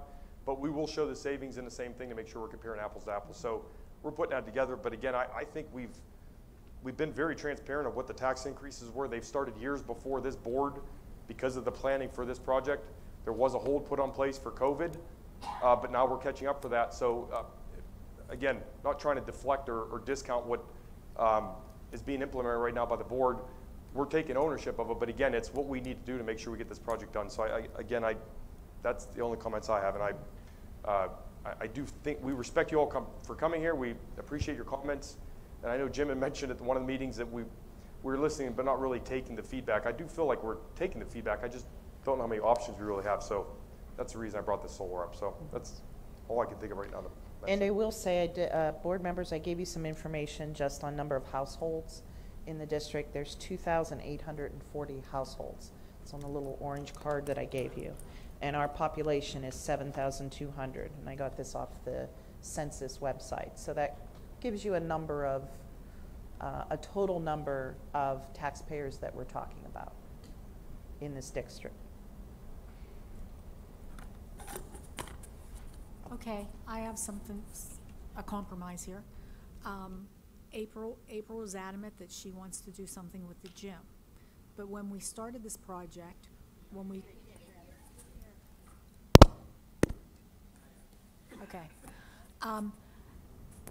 started this project, April had mentioned waiting and maybe putting up a new gym. What if we don't do anything to the gym right now? We've got 3 years that it's going to take to do this project, so you've got the high school gymnasium for at least 3 years. At the end of the 3 years, you look at our finances. I'm going to be off the board. It's going to be up to somebody else. That you look at our finances, if we've been able to actually start paying down on what we've borrowed already, then you go, okay, it would be feasible for us to look at turning the gym, expanding it out, and doing something with it. Because you're gonna have the high school gym for at least those 3 years to use, if not further down the road. And you could use that high school gym further down the road until you get the new gym turned and built. I don't mind holding off and waiting to see what we can do with that gym up at the high school. And honestly, like, if we want to put the high school up for bid and see what we get from it, another good point, that would be great if that would turn out the way that you all had suggested. My concern is, Betty, like, say we do save money, that $1.5 million addition in 4 years from now then costs us how much money? That's what I'm saying, but I am happy to wait because, I mean, I'm not gonna vote on a project, I'm 100% being honest with you, if that gym is our only option for the kids. I'm sorry. This, like, if we're doing this one time and we're gonna make our community go through this one time, then we either flip it that way or we wait and see what we can do up at the high school. Because I can't imagine what 1.5 then is gonna cost 3 or 4 years down the road. And will we actually have saved the taxpayers any money then just because of inflation? And maybe things will come down and we will be able to save it. But I mean, I'm willing to look at options, but I wanna have that conversation before we vote on something. So we're back to square one again as to what are we gonna do with the high school gym? I'm one vote. Just like you're one vote and Norma's one vote, I'm one vote. You could bring things up for a vote and everybody will vote the way they want to. I'm just telling you what my opinion is of it. Well, I'm just trying to find some compromise that we can all agree on. And I'm saying I understand, and I think if we could find another option, that's great, but once again, if we're just gonna put this off, is that my mic giving feedback? Oh, it's out there? I just don't know if then that $1.5 million becomes $2 million 3 or 4 years down the road, what does that look like then for taxpayers, or it's just gonna, a larger price than it was initially, that's all.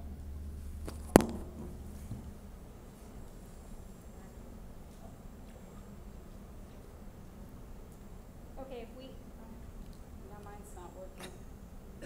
Okay, if we have, Is yours working? I don't know. Any more questions or comments there? If not, we're gonna open it up for public comment.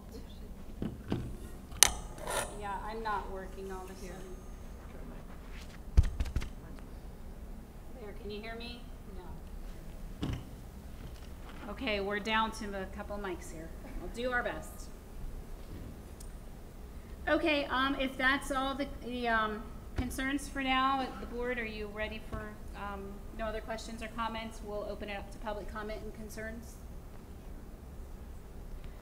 Okay, questions and comments from the public. I have a page of signups,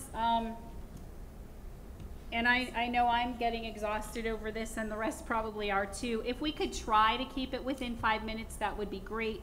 But I don't want to not give someone a chance to speak. So let's try to get through this and keep it brief if you can. I'd appreciate that. Thank you. Jen? I just want to ask, anyone who's speaking, if you could just state what municipality you pay your taxes in, so that way the board knows who you're representing. Thank you.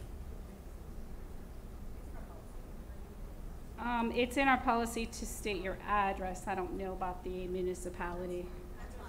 Yeah, I did feel that that's a little discriminatory per municipality. All right, let's begin. We have Peggy Ritchie. Are you ready to begin for us?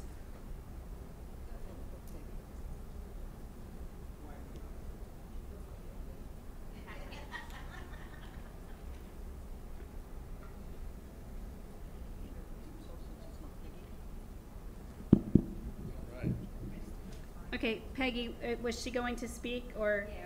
Peggy wants to come later. Mr. Westrick then? Okay, and he signed up. Go ahead. I am Bob Westrick, and I live in Susquehanna Township, and I don't mind telling anybody that. Okay, thank you. As I told you before, I bring a rather unique perspective to this whole thing. I haven't taught in the classroom for 15 years, but when I retired from Black Lake Valley, before Dr. Fasonic came there, I was teaching 6 classes a day, 6 different preps, because we faced the same problem there, declining enrollment. Fewer and fewer students, so every teacher had to pick up and do more. So I know what we're talking, a little bit of what we're talking about here. But I do have a few things. I'm not questioning the quality of the education here. I think that's a separate issue. We're talking about a building project and a tax increase, and I think we should keep it to that. When it comes to what do the students want, I would be a bit afraid to ask the students what they really wanted, because students have no idea what the costs are. Give you an example. When I was 16, a lot of my friends were getting muscle cars, because that was back in the day of muscle cars. And I really wanted one. You know what I ended up with? A 63 Ford Fairlane, because my dad said that's what we can afford. Sometimes you have to go with what you can afford, and I think that's where we're coming from as taxpayers. We need to look at what we can afford in this district. And maybe I heard the word compromise, I heard the word adjustments. I think those are all, that's where we need to go. We need to make adjustments, we need to compromise, we need to figure out what we can do, what can we do with the money we already have without borrowing more money. Because I'm going to make this prediction, and it's simply my opinion, that if this district borrows any more money, we're going to bankrupt the district and the community. I firmly believe that.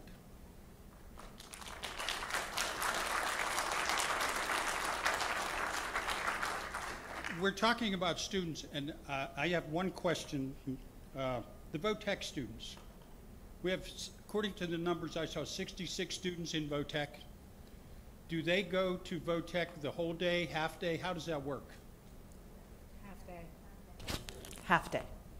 So we have 33 students that aren't here in the morning, and We have our 10th graders go in the morning. Our Okay. 11th, 12th graders go in the afternoon. so the numbers that we're looking at to put in the building half a day, that some of them aren't there.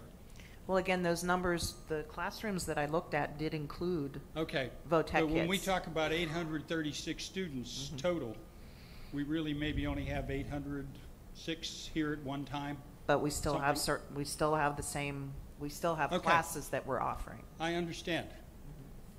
I understand, and I don't think we should cut classes either, and I think we should help our students as much as possible. You mentioned college, but you know what? I went to college, and I paid it myself. I didn't ask taxpayers to pay for it. Thank you.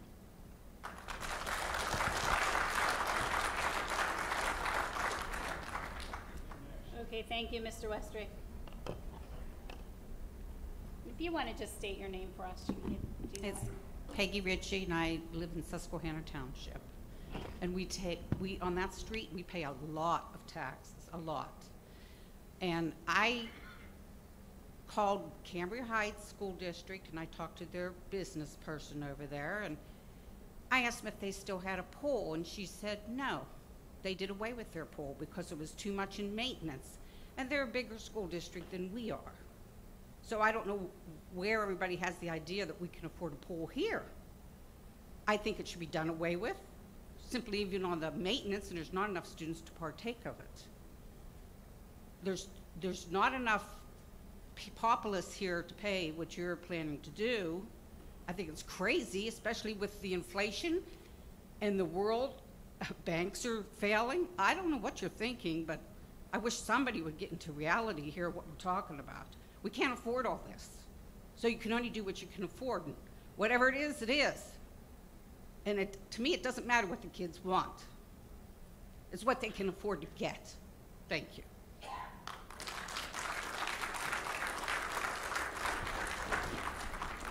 Thank you.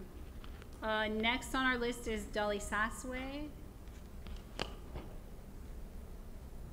I'm Dolly Sassway, Susquehanna Township. I don't know, can you hear me? I don't want, if we talk this way, then you can't hear back here. A lot of my questions were answered. However, in defense of the third gymnasium that was put up for a practice gym, because they had the high school. And as far as expanding it or anything, that hillside is a swamp back there. And at one time, all the water came in the offices, and that gym was flooded after that hill was cut off. And if you want to expand that gym, I wouldn't question that. I had one other thing I wanted to say. Oh, how many rooms are on that addition out there? I see, well, you took the picture down, but I couldn't guess how many rooms that was.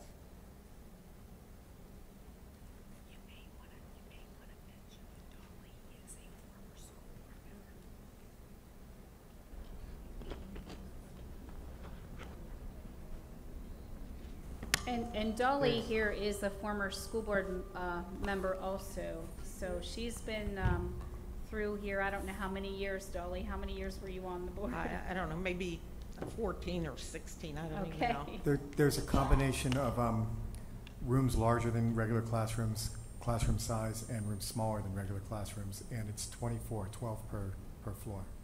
If you put a chemistry room up, it's going to be set up for chemistry, right? Yes. Okay. A chemistry lab will be set up for chemistry. A chemistry lecture space will be set up for science lecture. Okay. Do you have to drill out there? My recommendation would be for the classroom, we've already done that drilling. If we did the gym addition, which sounds like they. No, I want to understand. You have to drill for the classroom. Yes. We did already. We already did. You already did? Yes. And the result was that the geotechnical engineer is recommending deep foundations, which are caissons and grade beams going down to the bedrock. and how far is that? It ranges from, according to the report, it ranges from anywhere from 9 feet to 23 feet. Okay, that's all. I want you to know, I'll get my dry mouth. When I was coming into the board meetings, all the people were going home, and they trusted us. And I feel we should be able to trust you to make a decision and get a renovation here. You know, you're not all gonna agree, but you do it. Thank you, Dolly. Thank you.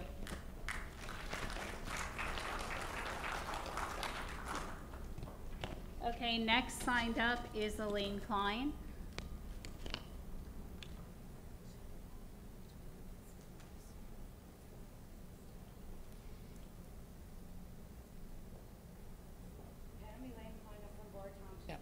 I just have a couple questions. I was reviewing back at the last couple renovation meetings. In October 26th, 2022, at the meeting, there was an announcement of a flyer that was being sent out to all the residents of Northern Cambria School District regarding the renovation project.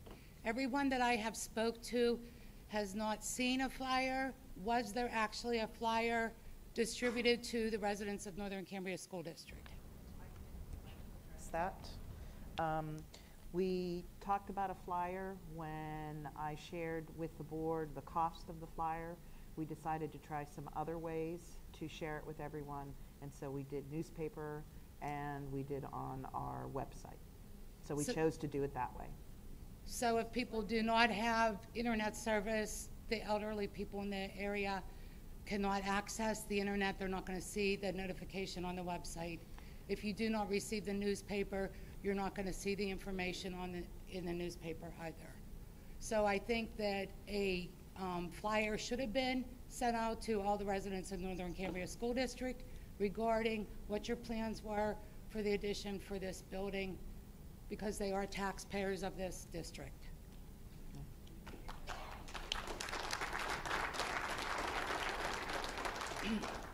Then the second thing I have is, at the school board meeting last Tuesday, Mike Vasil made the remark that we can't afford this addition.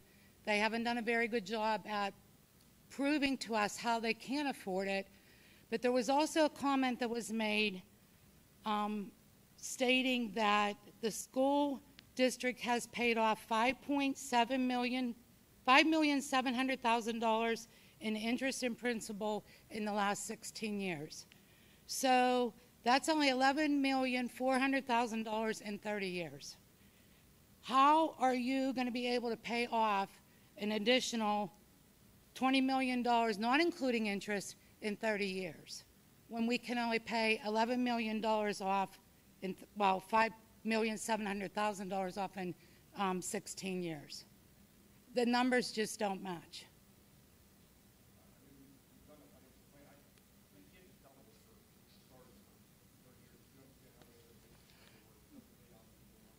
But what I'm saying is, if we only can pay off $5.7 million in 16 years, how do you plan on paying off? We have $8 million in debt right now. If we borrow another $20 million, that's $28 million, not including interest. How can we afford to pay that amount of money off when we can only afford to pay off $5,700,000 in 16 years? I believe in that 16 years, though, there was additional renovations that were done, so it wasn't just. Roland had provided the information on all the bonds. I can't speak to every bond is under. I can only tell you what the bond balance outline. Again, we do owe $8 million, but I think we stated a couple times before we like that we only owe about half of that. Technically, the state takes half of that. Again, we've done a financial plan. Roland put that together and shared it publicly multiple times. If we're not just going to pay down on payments from the money that we have, we're going to be saving money, and we're going to be able to contribute towards the bond payment also. So again, there's a whole schedule that's been provided from the bank, and it's going to pay off in 30 years if we let it go to that extent, based on the payment schedule. I mean, and we can afford that payment. Okay. I'm just not, I personally, I've said it publicly, I don't like doing a 30-year bond. I've said that before. I was sort of something, that's the money plan for them right now. I'm hoping we do something shorter, and I do also think we can afford the project, but I don't think we've done a great job in showing the savings. So that's what we're hoping to do here. We started to put that together. We've had a couple meetings on it. We started to get information on it. We didn't get to see it. So again, that we clarify, I think we can afford it, but I don't think we've done it. We said that we can afford it publicly, but we haven't done a good job of showing maybe what we'll save from doing the project. Okay, so in regards to that, Mr. Paranish had on the board at the one meeting, in 2006, we owed $8,333,000. That was to pay off past construction borrowing. Since then, they have rolled that bond from 2006 into 2011, 2012, a bank loan in 2016, and another bank loan in 2020. To this date, we still owe, well, I don't have 20 and 21 because that information was here. So when I calculated up through 2020, we still owe on that bond from 2006, which may have been from 5 years before that, because who knows how many times it was rolled over then.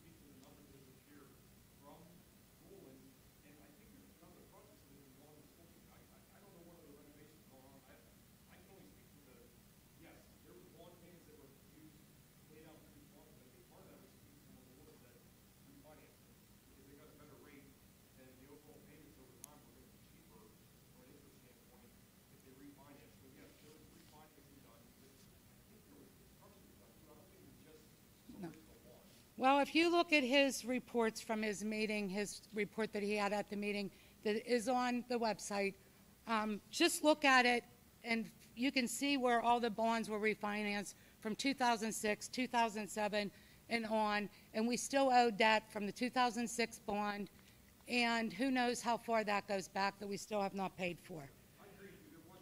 So that was my concern is, if we still owe debt from way back when, how can we feasibly say that we can afford this project, and how is it fair for the taxpayers to keep on raising their taxes to afford this? Why can't we step back, like Mr. Shell said at the last meeting, step back for 3 years, see what's going to transpire. You have 3 years to use that bond. See what's going to transpire. See where the district is going. leave the high school where it's at. Were we evicted from the high school that we have to go out and completely get into code? Because to get into code, you can maintain a building, do repairs, and it doesn't have to go into code to do repairs to maintain a building. Sit back and look to see where we're at. Pay off some of this debt and see if we can get some more numbers, some more savings pulled together to put this renovation project in, to move forward on it. I just don't feel with the situation that the taxpayers of Northern Cambria School District are in, with all the increases that are going on right now with inflation, that this is a very feasible step to take for the taxpayers of the school district. And that's my own public opinion.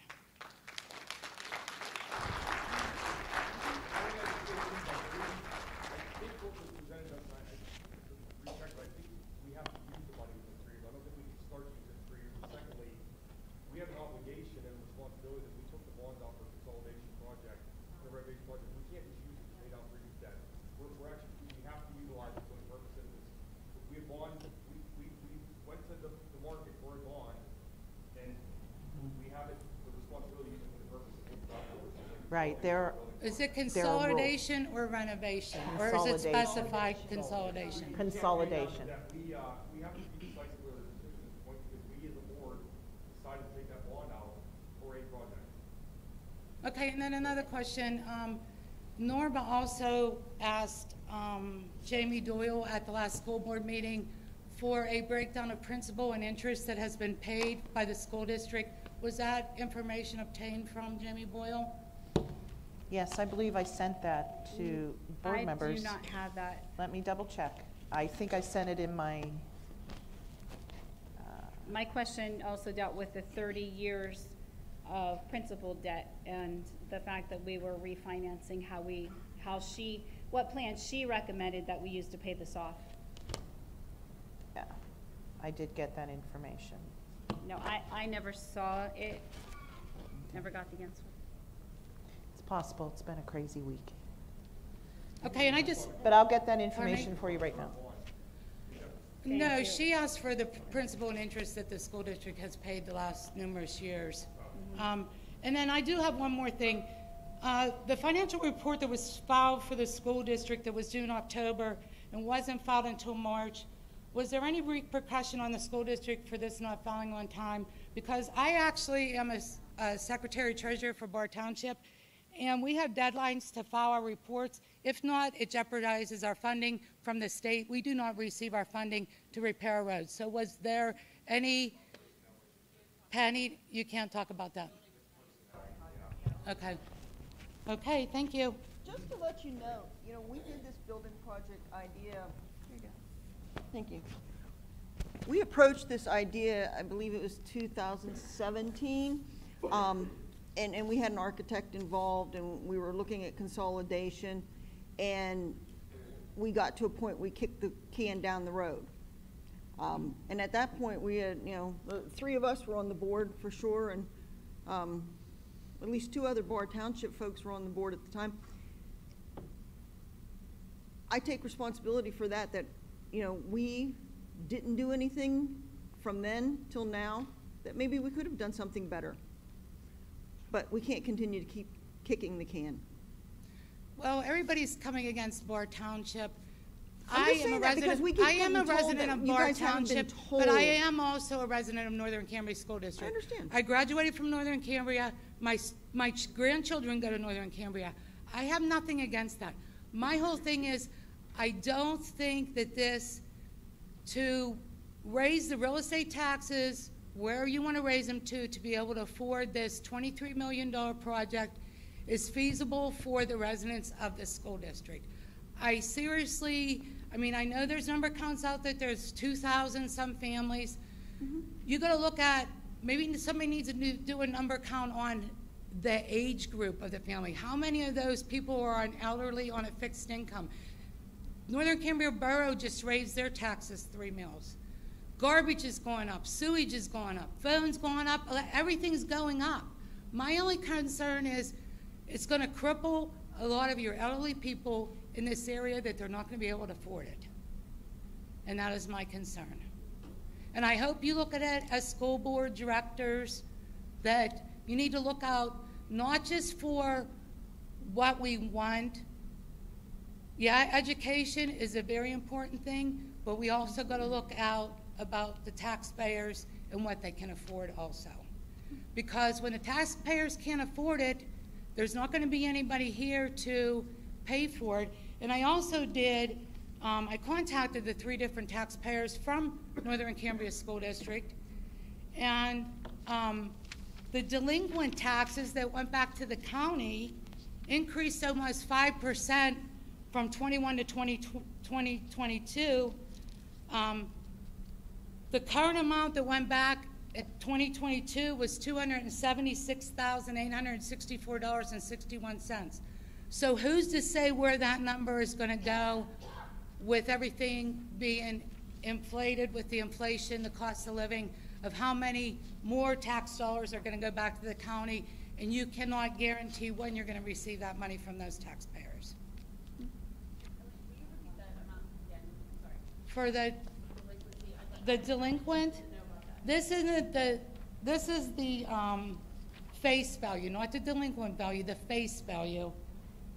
For Bar Township, Susquehanna Township, and Northern Cambria Borough is $276,864.61. Went back to the county in 2022 taxes. You're welcome.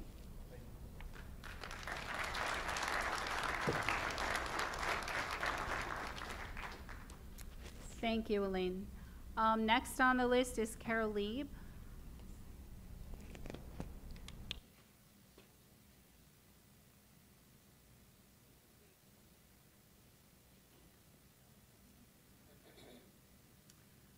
Hello. I asked for a right to know, and what I wanted to see were the original building drawings for both the high school and the middle school. And then I asked to see, I've been hearing that there are numerous engineering reports that were done in the past, maybe not by Hank, but by the previous architect that was involved. So far, all I've seen is the old blueprints, which looked like they hadn't been touched in a while, and then a feasibility study from, I think it was VEBH Architects, and one study that was done on the high school by FH Lens. So where are all these engineering studies that I've been hearing about, and how can you make an informed decision when you don't have the studies to back up what you're doing? Thank you.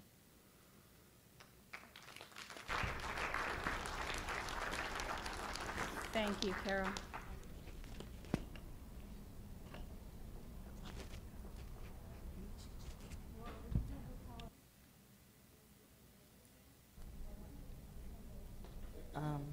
Everything that we've had, everything that I could find, I offered to her. So, and I actually sent her an email, I believe, last week. Did you get the email last week of the additional information that I found? Yeah, so anything additional that I come across, I send to her. And that's everything that I have. Are we missing some of the reports that we've earlier paid for? Is maybe that the problem? I don't know.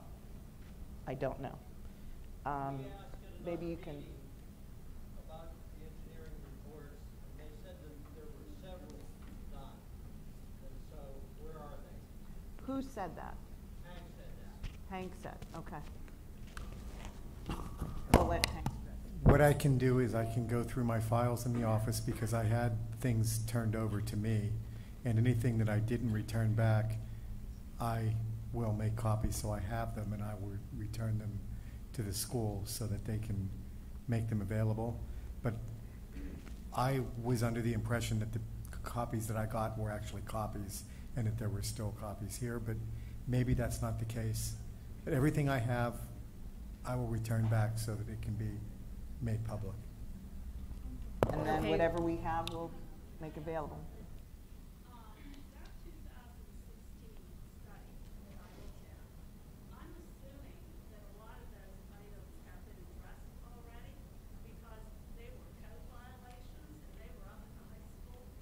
So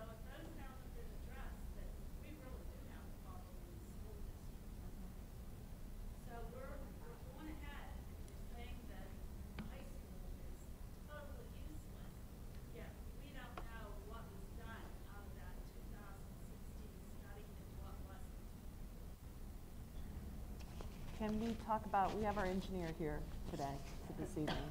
Maybe you can address what was done for this project. Yes, the approach that we took early on, when we came aboard to work with the school board, we toured both facilities, our engineers. We met with the facilities in the department and in the district, and what we approached was evaluating existing conditions in the buildings. And we used an approach that we were evaluating existing systems for current life safety conditions in the building. We were evaluating it for age and current operating conditions, what was going on in both buildings. What we put together was a budget to bring both buildings up to current codes, life safety codes, replace equipment that we can no longer get parts for, systems that you can't get parts for, life safety systems in both buildings. And we put those budgets together for the board to again, evaluate whether or not it made sense to consolidate to one building or renovate two buildings.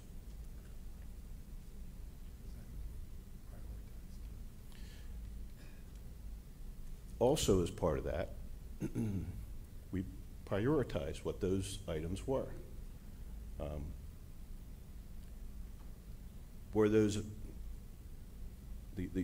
were the items in the classrooms? Were they items that in the systems of the building, whether it was windows, doors, heating and air conditioning, heating systems, et cetera?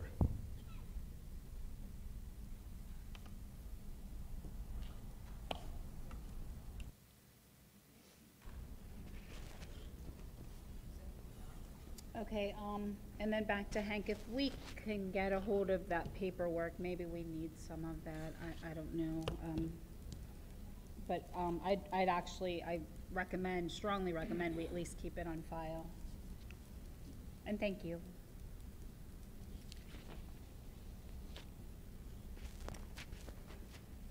Next on our list then is Mara Krimenacher. Did you have a question? I just have one more comment. Okay. And actually, I forgot about when I was up there. At the last meeting also, it said about the residents of the municipalities that were questioning the taxes. And Mike stated that everybody he spoke to in Northern Cambria School District, or Northern Cambria Borough, his area was not having a problem. But I actually spoke to the tax collector in Northern Cambria Borough, and there are people with concerns that are coming in to pay their taxes with the tax increases also, just to put that on. Okay, thank you. Are you ready, Mara? So thank you all for letting me speak again here tonight. You So can as- adjust the mic. Yeah, you're gonna Sorry, have to tip can you it hear up. me now? There you go. Is that Thank better? you. Is that better? Okay. So as all of you can tell, I'm clearly not for the building project going through currently, but it's not for any detriment to the children. It is, a community project, and I think, both sides need to be heard. So to go along with those, I feel this needs to be said. Poverty level is defined by the amount of income per family size. If you look at the government healthcare website, in 2022, a family of 5 was considered in poverty if you were making less than $33,000 a year. According to the World Population Review, in 2022, the average household income in Northern Cambria was $52,000 with a poverty rate of almost 40%. I think the actual number was like 36.99% along those lines. So that means that 40% of the population that you are asking to give you more money for a new building are already in poverty. I've heard it said that the tax increase will be just $100 or so many times now. But this $100 or so could significantly affect at least 40% of the people in your district. $100 to them could be buying food for their family, getting a medication that their life could depend on, buying oil so their house is not cold, or fuel so they can get themselves to work. Besides just that, has anyone considered the correlation between financial stress at home and student performance in school? If you look at the data from the American Association for Marriage and Family Therapy, it states that economic hardship and financial distress can have devastating effects on the family. In tough economic times, families often struggle to meet their basic needs. These issues can include mental health issues such as stress, anxiety, confidence, and esteem loss, and depression in both adult and child family members. It also goes on to state, especially in children, behavior issues, academic issues, and issues of negative activities with peers can occur. If you say that $100 or so will not cause financial stress, then maybe we should look at all the current situation in the economy in the United States and maybe consider how that will affect parents and students of the school district. In the last couple weeks, 4 banks have shut down, including the Silicon Valley Bank, which is the second largest bank shut down of all time. Former White House economist Kevin Hassett also states that if you look at the regional Fed indices, they are down 20% in manufacturing, where the current level is 0 already. So the point is manufacturing is collapsing in the United States. He goes on to say that when President Biden took office, the GDP was growing at 6.5% and inflation was in the ones. Inflation has taken off because of the massive spending of the government, and they are throwing the economy into recession again this year. It is clear that one is about to start right now. The article ends by stating that the U.S. economy faces setbacks amid bank collapses and fears of a looming recession. I think maybe $100 or so can affect residents of the school district in very different ways, and we should consider before the project is pushed through any farther. Thank you for your time.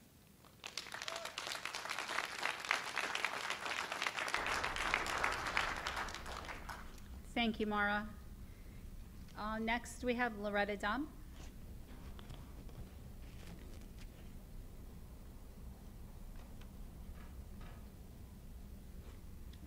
Hi, feel free to adjust that microphone. How's this? That works. Nice, loud and clear. Okay, I have stuff written down from Beverly Sherry.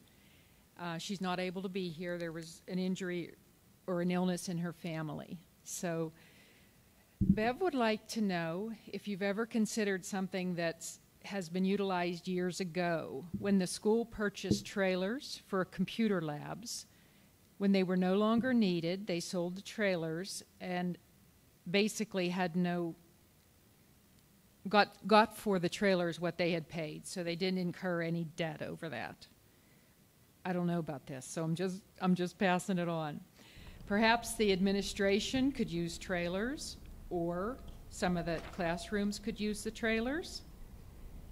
Other school districts are utilizing the idea of trailers and successfully. And at some point, if enrollment does decline, you would eliminate the trailers, move the students or the offices back into the school. Is that something you would even consider? I would never consider putting our, well, that's not for me to ask you guys right now. No, I respect the question, but at the same time, I think it would be absolutely crazy to consider putting our administration and people in trailers outside the school district, that we have other people visiting this school with. I would never vote for that. Because they wouldn't want to do that? I think it would be unsightly, for starters. And, and again, we have the space. If we, no, I'm sorry, just. Okay. I have a couple observations, and I'm going to be all over the place with what I'm going to say now. For Mr. Vasil, I'd like to say, why would you not consider the full payback of a bond?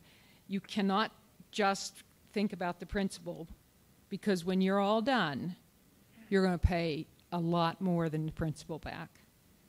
Okay? That's just, as a banker all my life, you have to understand that a lot of us do understand the amortization schedule. And if you look at principal alone, it's not the whole picture. Are all of the board members here from the school district? You're all from the school district? Yeah. And okay, I didn't know that for sure. Nobody moved out? Okay.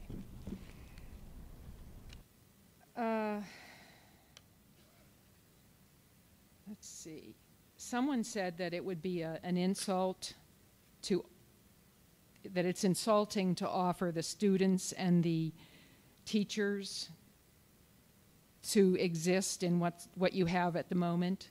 You have to also consider, like I'm following on Mara, what an insult it could be to these taxpayers and hundreds more who don't come here to have this debt incurred at this time in their lives. You know, I'm not there yet. I will be. But there are a lot of your taxpayers that are at that point. And they're going to be very insulted that you think, you know, that they can come up with the money, no big deal. You know, you guys represent a lot of people, and it's really shame on us, I guess, for not being around here for the last 8 years. And the flyers really should have gone out. Mrs. Fasonic, they still need to go out. Okay. Did you save a lot of money not sending those flyers out? Thousands isn't much now when you're talking about 20 million. Okay, so the flyers still need to go out because you're not all done with this project. You know, it's gone all over the place and you're not done making decisions. So everybody, if they could be better informed with those flyers, I want to get one.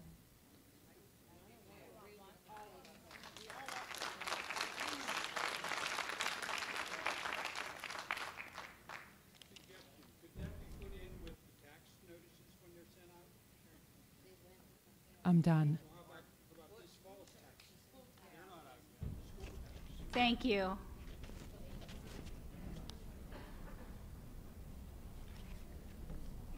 Okay, Mr. Westrick, you had a question. What was that? A couple of things came to mind. Would it be possible to send that flyer out with the tax notices? Because we mail tax notices to every taxpayer in the district, right?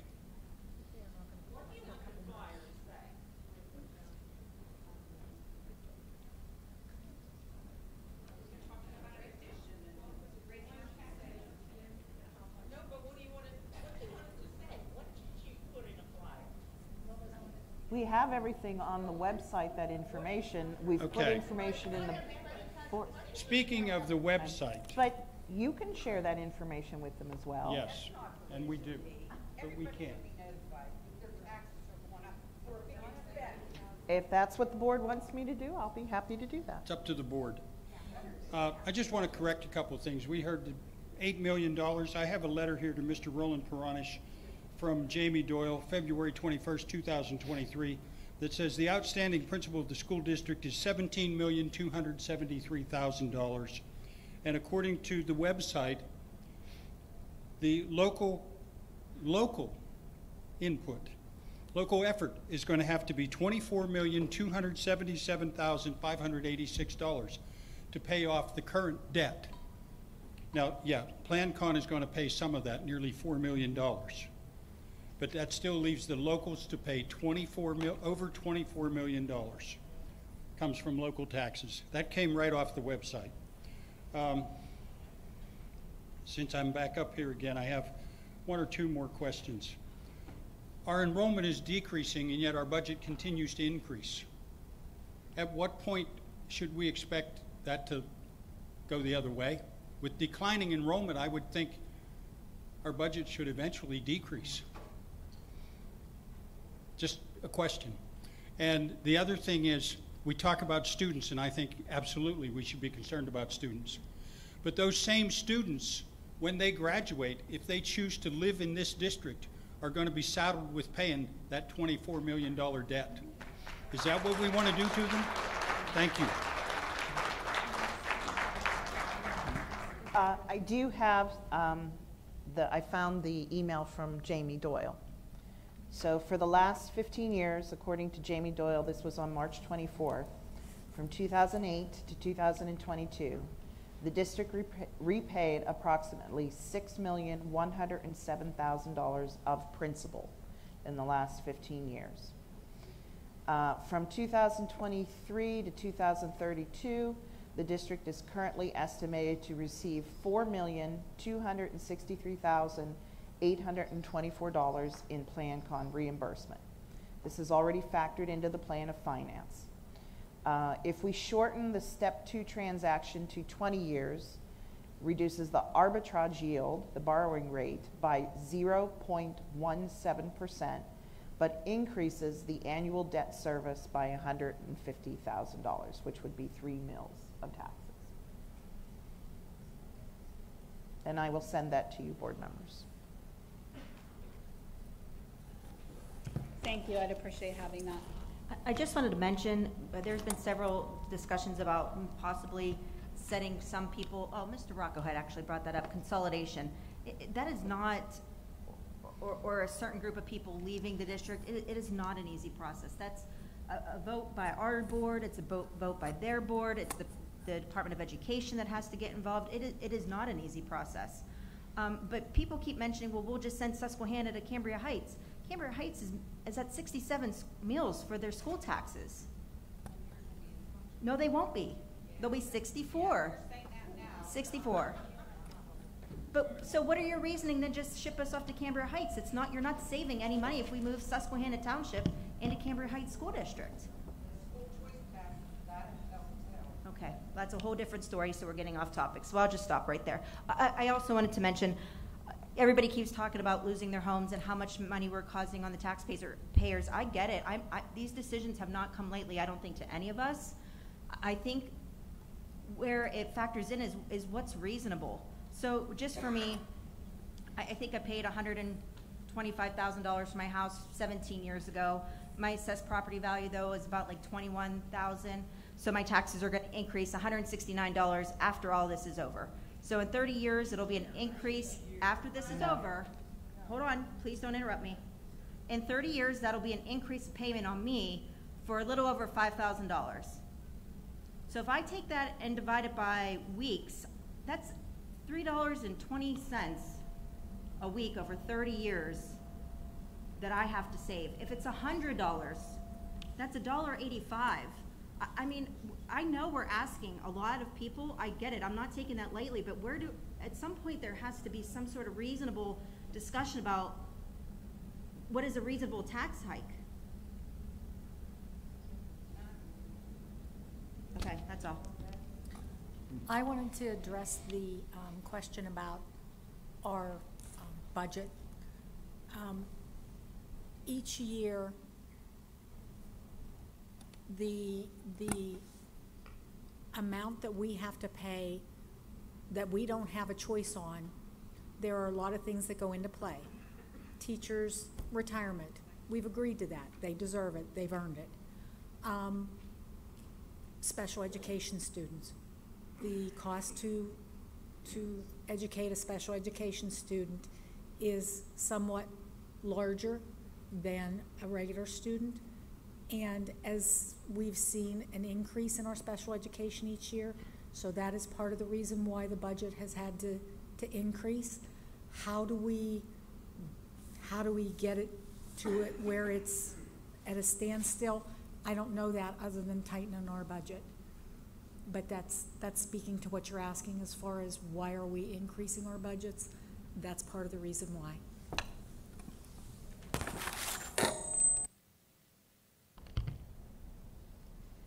Okay, and then we have Mark Klein on the list, and then I added Mr. Rocco to the very tail end. I'm sure you have some comments at the end.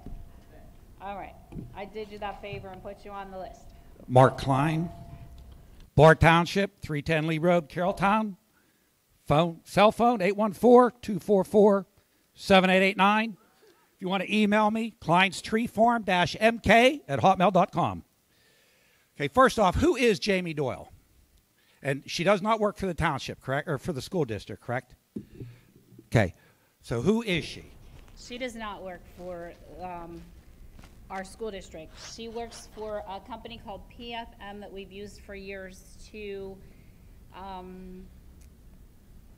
she monitors our spending with the bonds. When we have financial questions, she's someone who we could trust to look over our situation. In the past, she's given us advice, and then she spoke here just the other week at a meeting. Okay, so when we redo a bond and there's a $200,000 fee, is that some of her fees or her company's fees or so on? I'm sure, yeah, I'm sure a certain percentage of that is a. So every fee for her, time we yes. do redo a bond, it's probably to her favor. I'm certain. Okay. Bard Township was brought up in 2016. They were on the board. I believe if you look at the minutes, they did look at this in 2016. And I can't quote her exact words, but her words when they looked at this before was, if you don't think you can do it, don't do it. So that's why it was never done. That's why it was never done.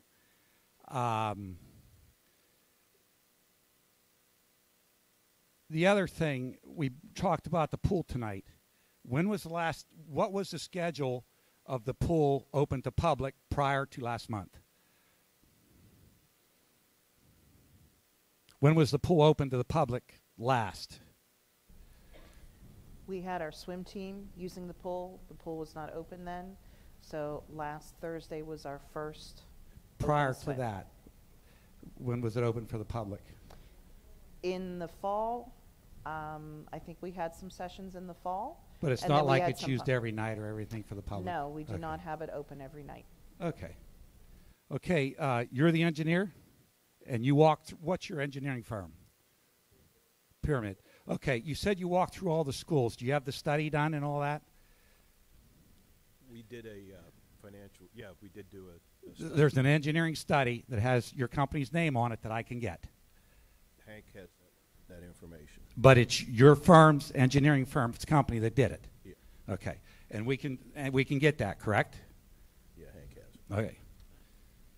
it. Okay, over here, earlier you said like it was $13 million for renovation and $10 million for the addition. Is that correct? You just rattled 13 million and 10. That's 23 million. That's not soft cost. Soft cost will take you up to 30 million. And, you know, this guy here, Hank, kudos to you. You know, I look and see why'd they pay you $750,000 already. Every time you go to a meeting, you have to redraw plans.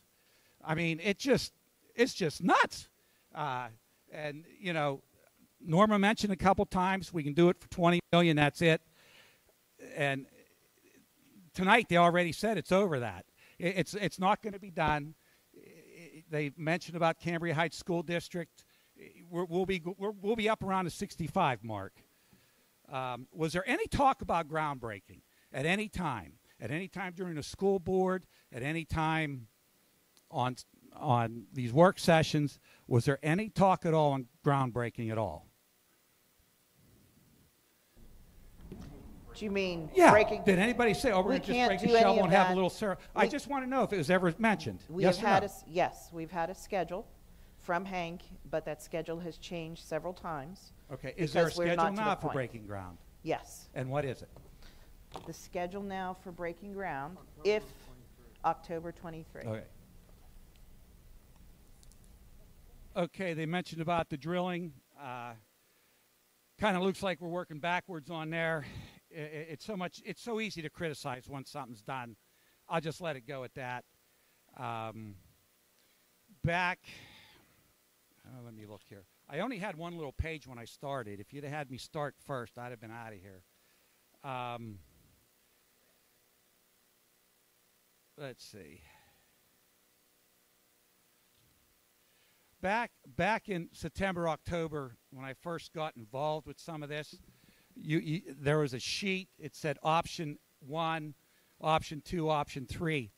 Option 1 was to renovate the high school at $400,000 and then renovate the elementary at $8, $9, $10 million, whatever. Right now, that's the money we have. You're looking at at least a 3-year project. It was a 44-month plan. I think we can all agree, you know, it's going to be on 44 months till this is over. Everybody's talking about the 800 kids here. The state has the student enrollment in 2030 at 570 kids. with the money you have now, without borrowing any more, that option 1 to the school board looks the most feasible. It keeps your precious gym. We have the space. You can use the track. $400,000 in the high school. Get it renovated to last. You're only looking at it to last 3 more years and beyond. That's all you're looking at, because we're going to be using it till 2026 at least. Put $400,000 in the high school. Get it done, that it lasts 7 years. Come down here, renovate this school with the mindset that they're going to consolidate in 7 years. At the end of 7 years, if that school is just totally fallen down then, borrow your $10 million. All you're going to have to do is put your gym on down here, and it'll be done. But that'll give you a 7-year span to actually see where your enrollment is. The state says 570. Okay, what happens if it's 670? What happens if it's 470? You know, that gives you some leeway. It's not going to cost taxpayers anymore, and you can still get it done. Outside of that, as far as maintenance, everybody says the school's falling down. Ever since October, I didn't stay to the end of all the meetings, but when they have maintenance, the only thing I ever heard of was mowers for the grass. I never heard of this pipe's leaking. We have to fix this window's leaking. I don't think that school's so bad. There's other people, maybe Mr. Rocco can address it. I don't know. I haven't been there. I graduated at 77 from the school, and that's the best I can say. Right now, though, I think with the $10 million you borrowed, if you look at your numbers, that's the best option you have right now. And if you're going to say that that $10 million was for new building, pay the penalty. Give it back. Make your first loss your only loss. Thank you.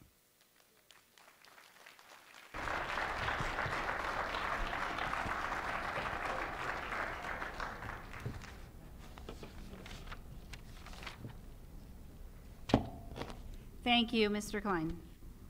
And then lastly, we have Mr. Rocco.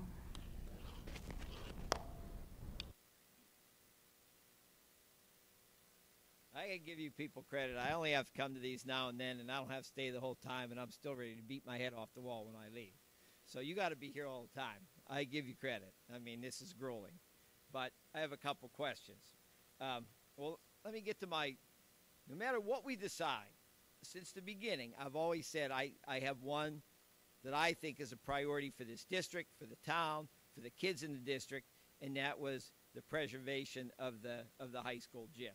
So these are numbers that Roland gave us a few months back.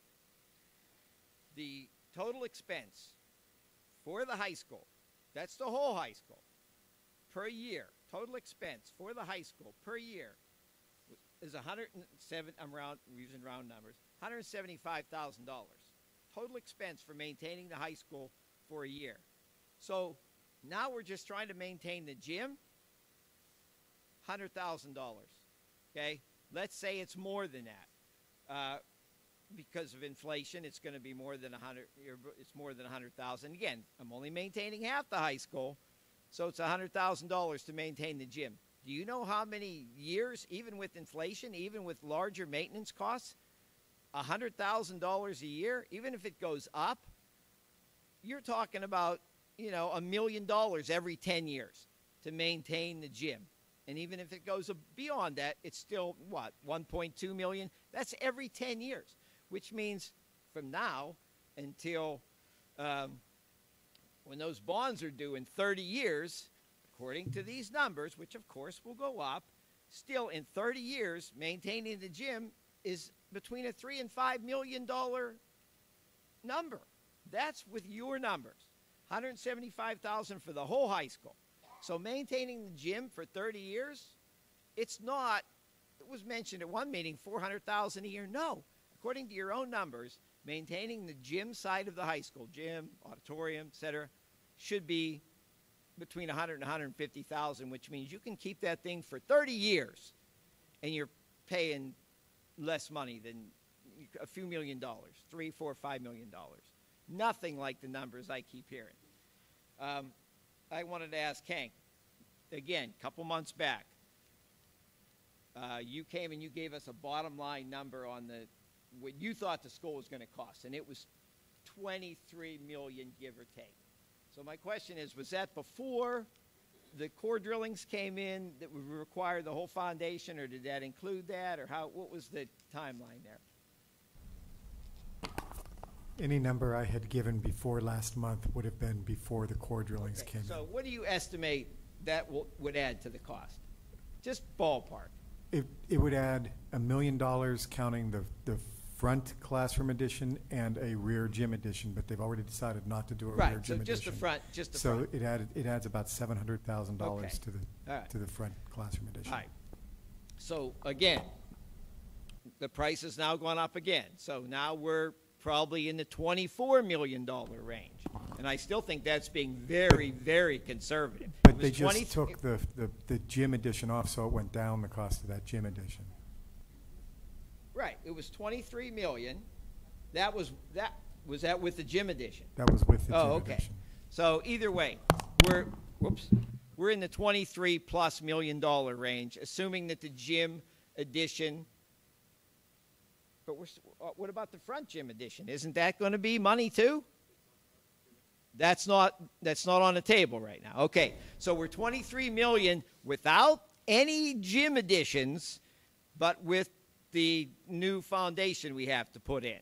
Okay. So if we decided to do the gym addition, now we're back to $25 million again. Okay.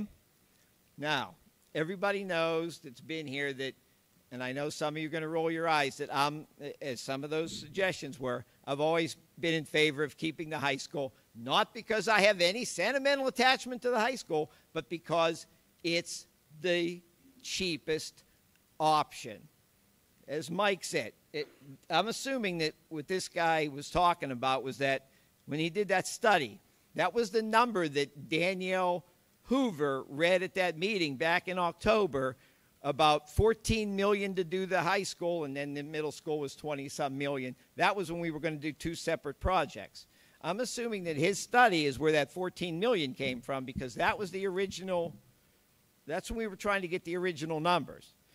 So let's say the high school can be done for 14, 15, 16. I'll even give you $17 million. And Mike says that's not a big difference, but the difference between 16 million and 24 million is 33%. That's a significant difference.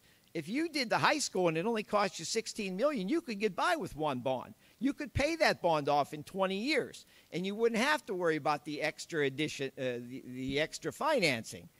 That was your goal, 20 years. So you could pay a $10 million bond off in 20 years, save the financing.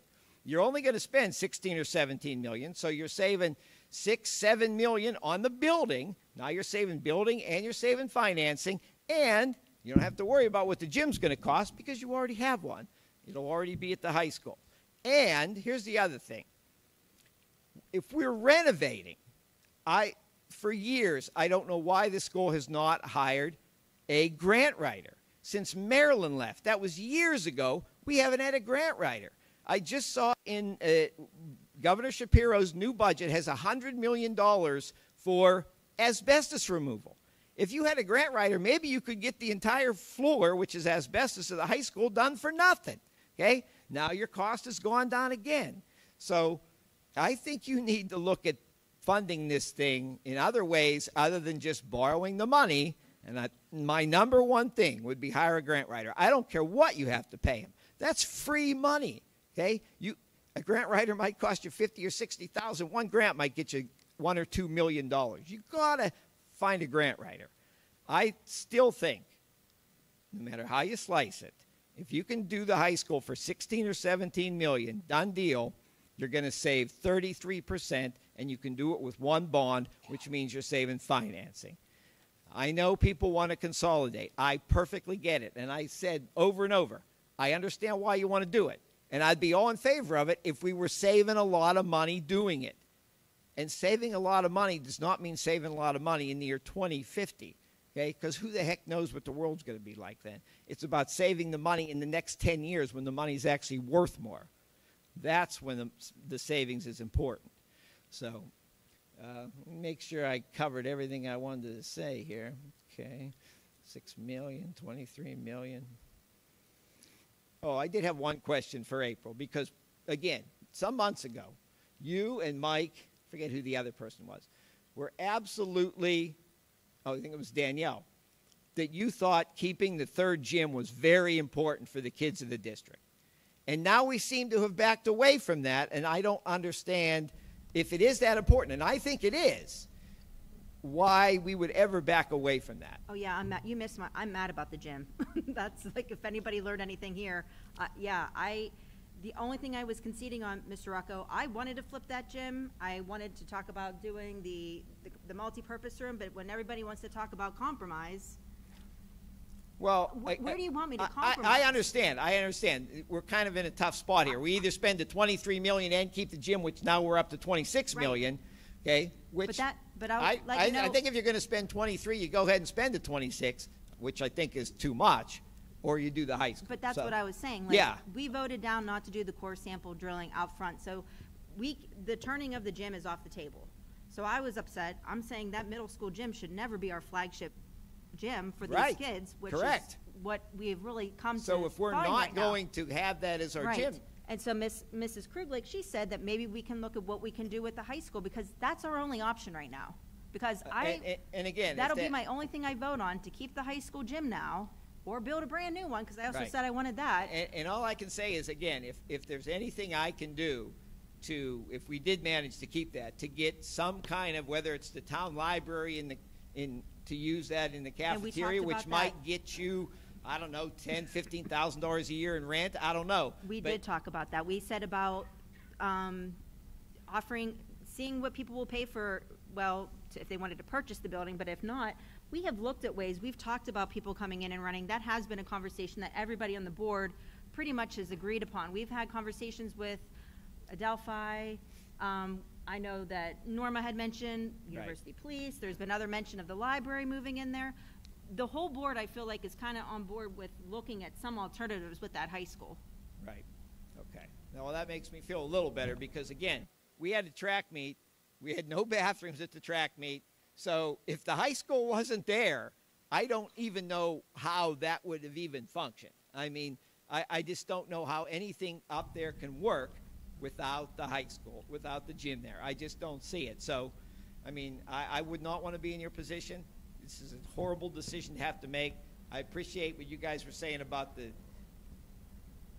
5 kids in a physics class, or 6, is enough for me to have a physics class, okay? I'm sorry, it's a high level class. 8 kids in a calc class is enough for me to have a calc class. And when you're talking about classes of that level, that's what you have to do. So I appreciate you saying that. But again, please consider the low-cost option here is not necessarily the bad one, even though we'll end up with 2 buildings.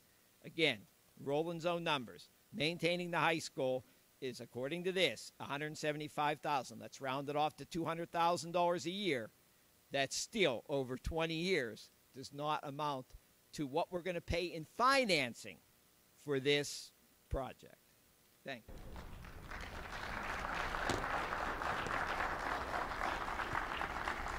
Thank you, Mr. Rocco.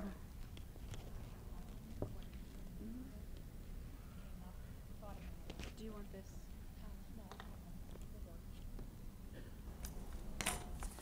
I have one other comment and question, I guess. It was brought to our attention that some people were thinking there was misinformation being thrown out there on purpose. I don't think there has been.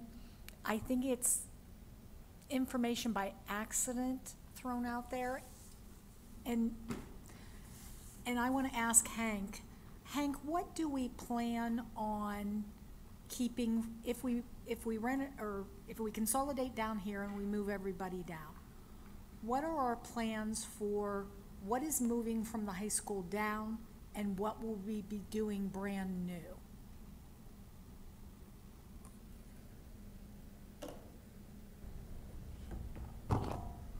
Are you talking about furniture and equipment? I'm talking furniture, equipment, desks, everything.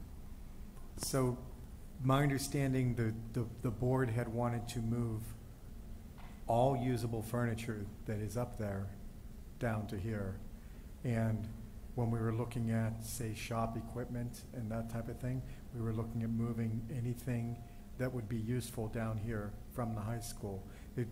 All along, the marching orders the board has given their design team is they wanted this project to be as financially sound as possible and to make sure that we're not spending or over-designing or spending money on something that didn't need to be spent. So the short answer is everything that needs to be moved from the high school was planned on being moved to the high school.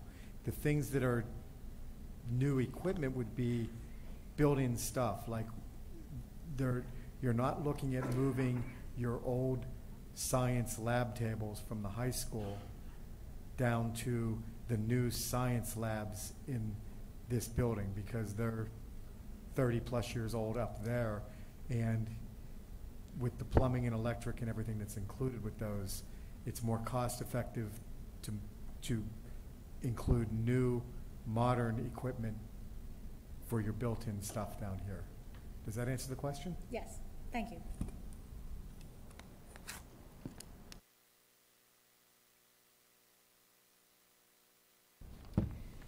Okay, we're talking a lot about like cost savings by consolidating, but we've never been given a presentation of the cost savings by coming together. Could I ask maybe Mr. Vasil, Dr. Fasonic, to put that together and present it to us, where all the savings will be with combining the building with consolidation, so we can look at figures and see what we're able to afford, what we're able to save, just to put it in black and white on paper, whatever we need to do. I know you've been working on some of that, but it's time for us to see it, that we can see what we have as a cost savings as compared to consolidating versus keeping the two buildings, as Mr. Rocco suggested, or partial keeping of the two buildings. We need to look at all those numbers and the figures, and I know they're out there. But if you have, I don't know how far along you are working with that. I know you've had some meetings. Yeah, we're working toward it. We're having something by next week. Okay, I was gonna say, if you could present even what you can gather by then, just to give us direction with those numbers and the costs and.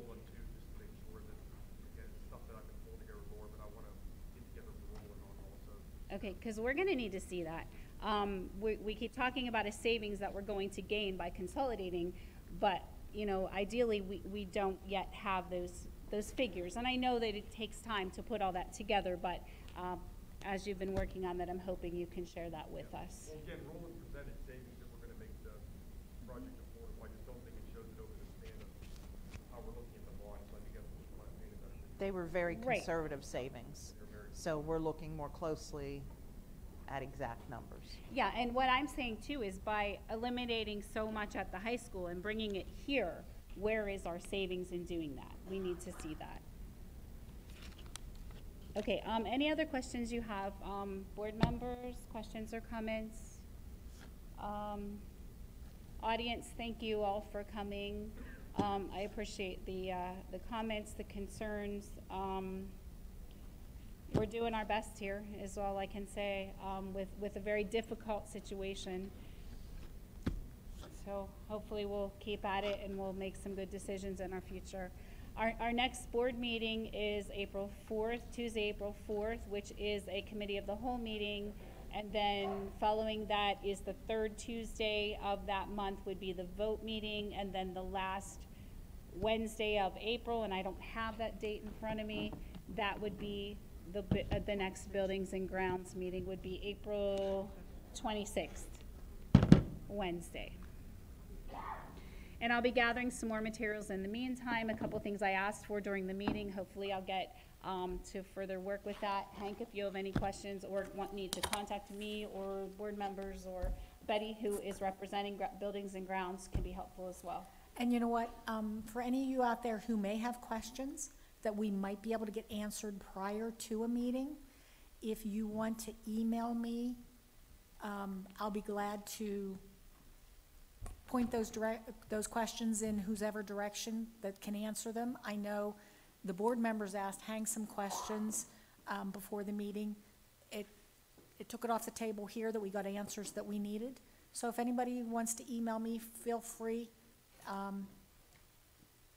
I have an email address through the school district. Okay, I see one question up there. Go ahead. Yeah, just one thing. If anybody has a right to know form, they can turn it in at this meeting, correct? Or a school board meeting? And then they just have to pick them up at the high school, correct? No, we'll send a letter saying where you can pick up. Oh, okay. How about as far as payment? There is some. Yeah. That's a letter saying where you pick up. Okay, thank you. You can follow us here, right to know questions. All right, thank you. Any other comments or questions? Hank, anything that you have for closing? All right, I guess we're good to go. Our workshop's been adjourned. Thank you.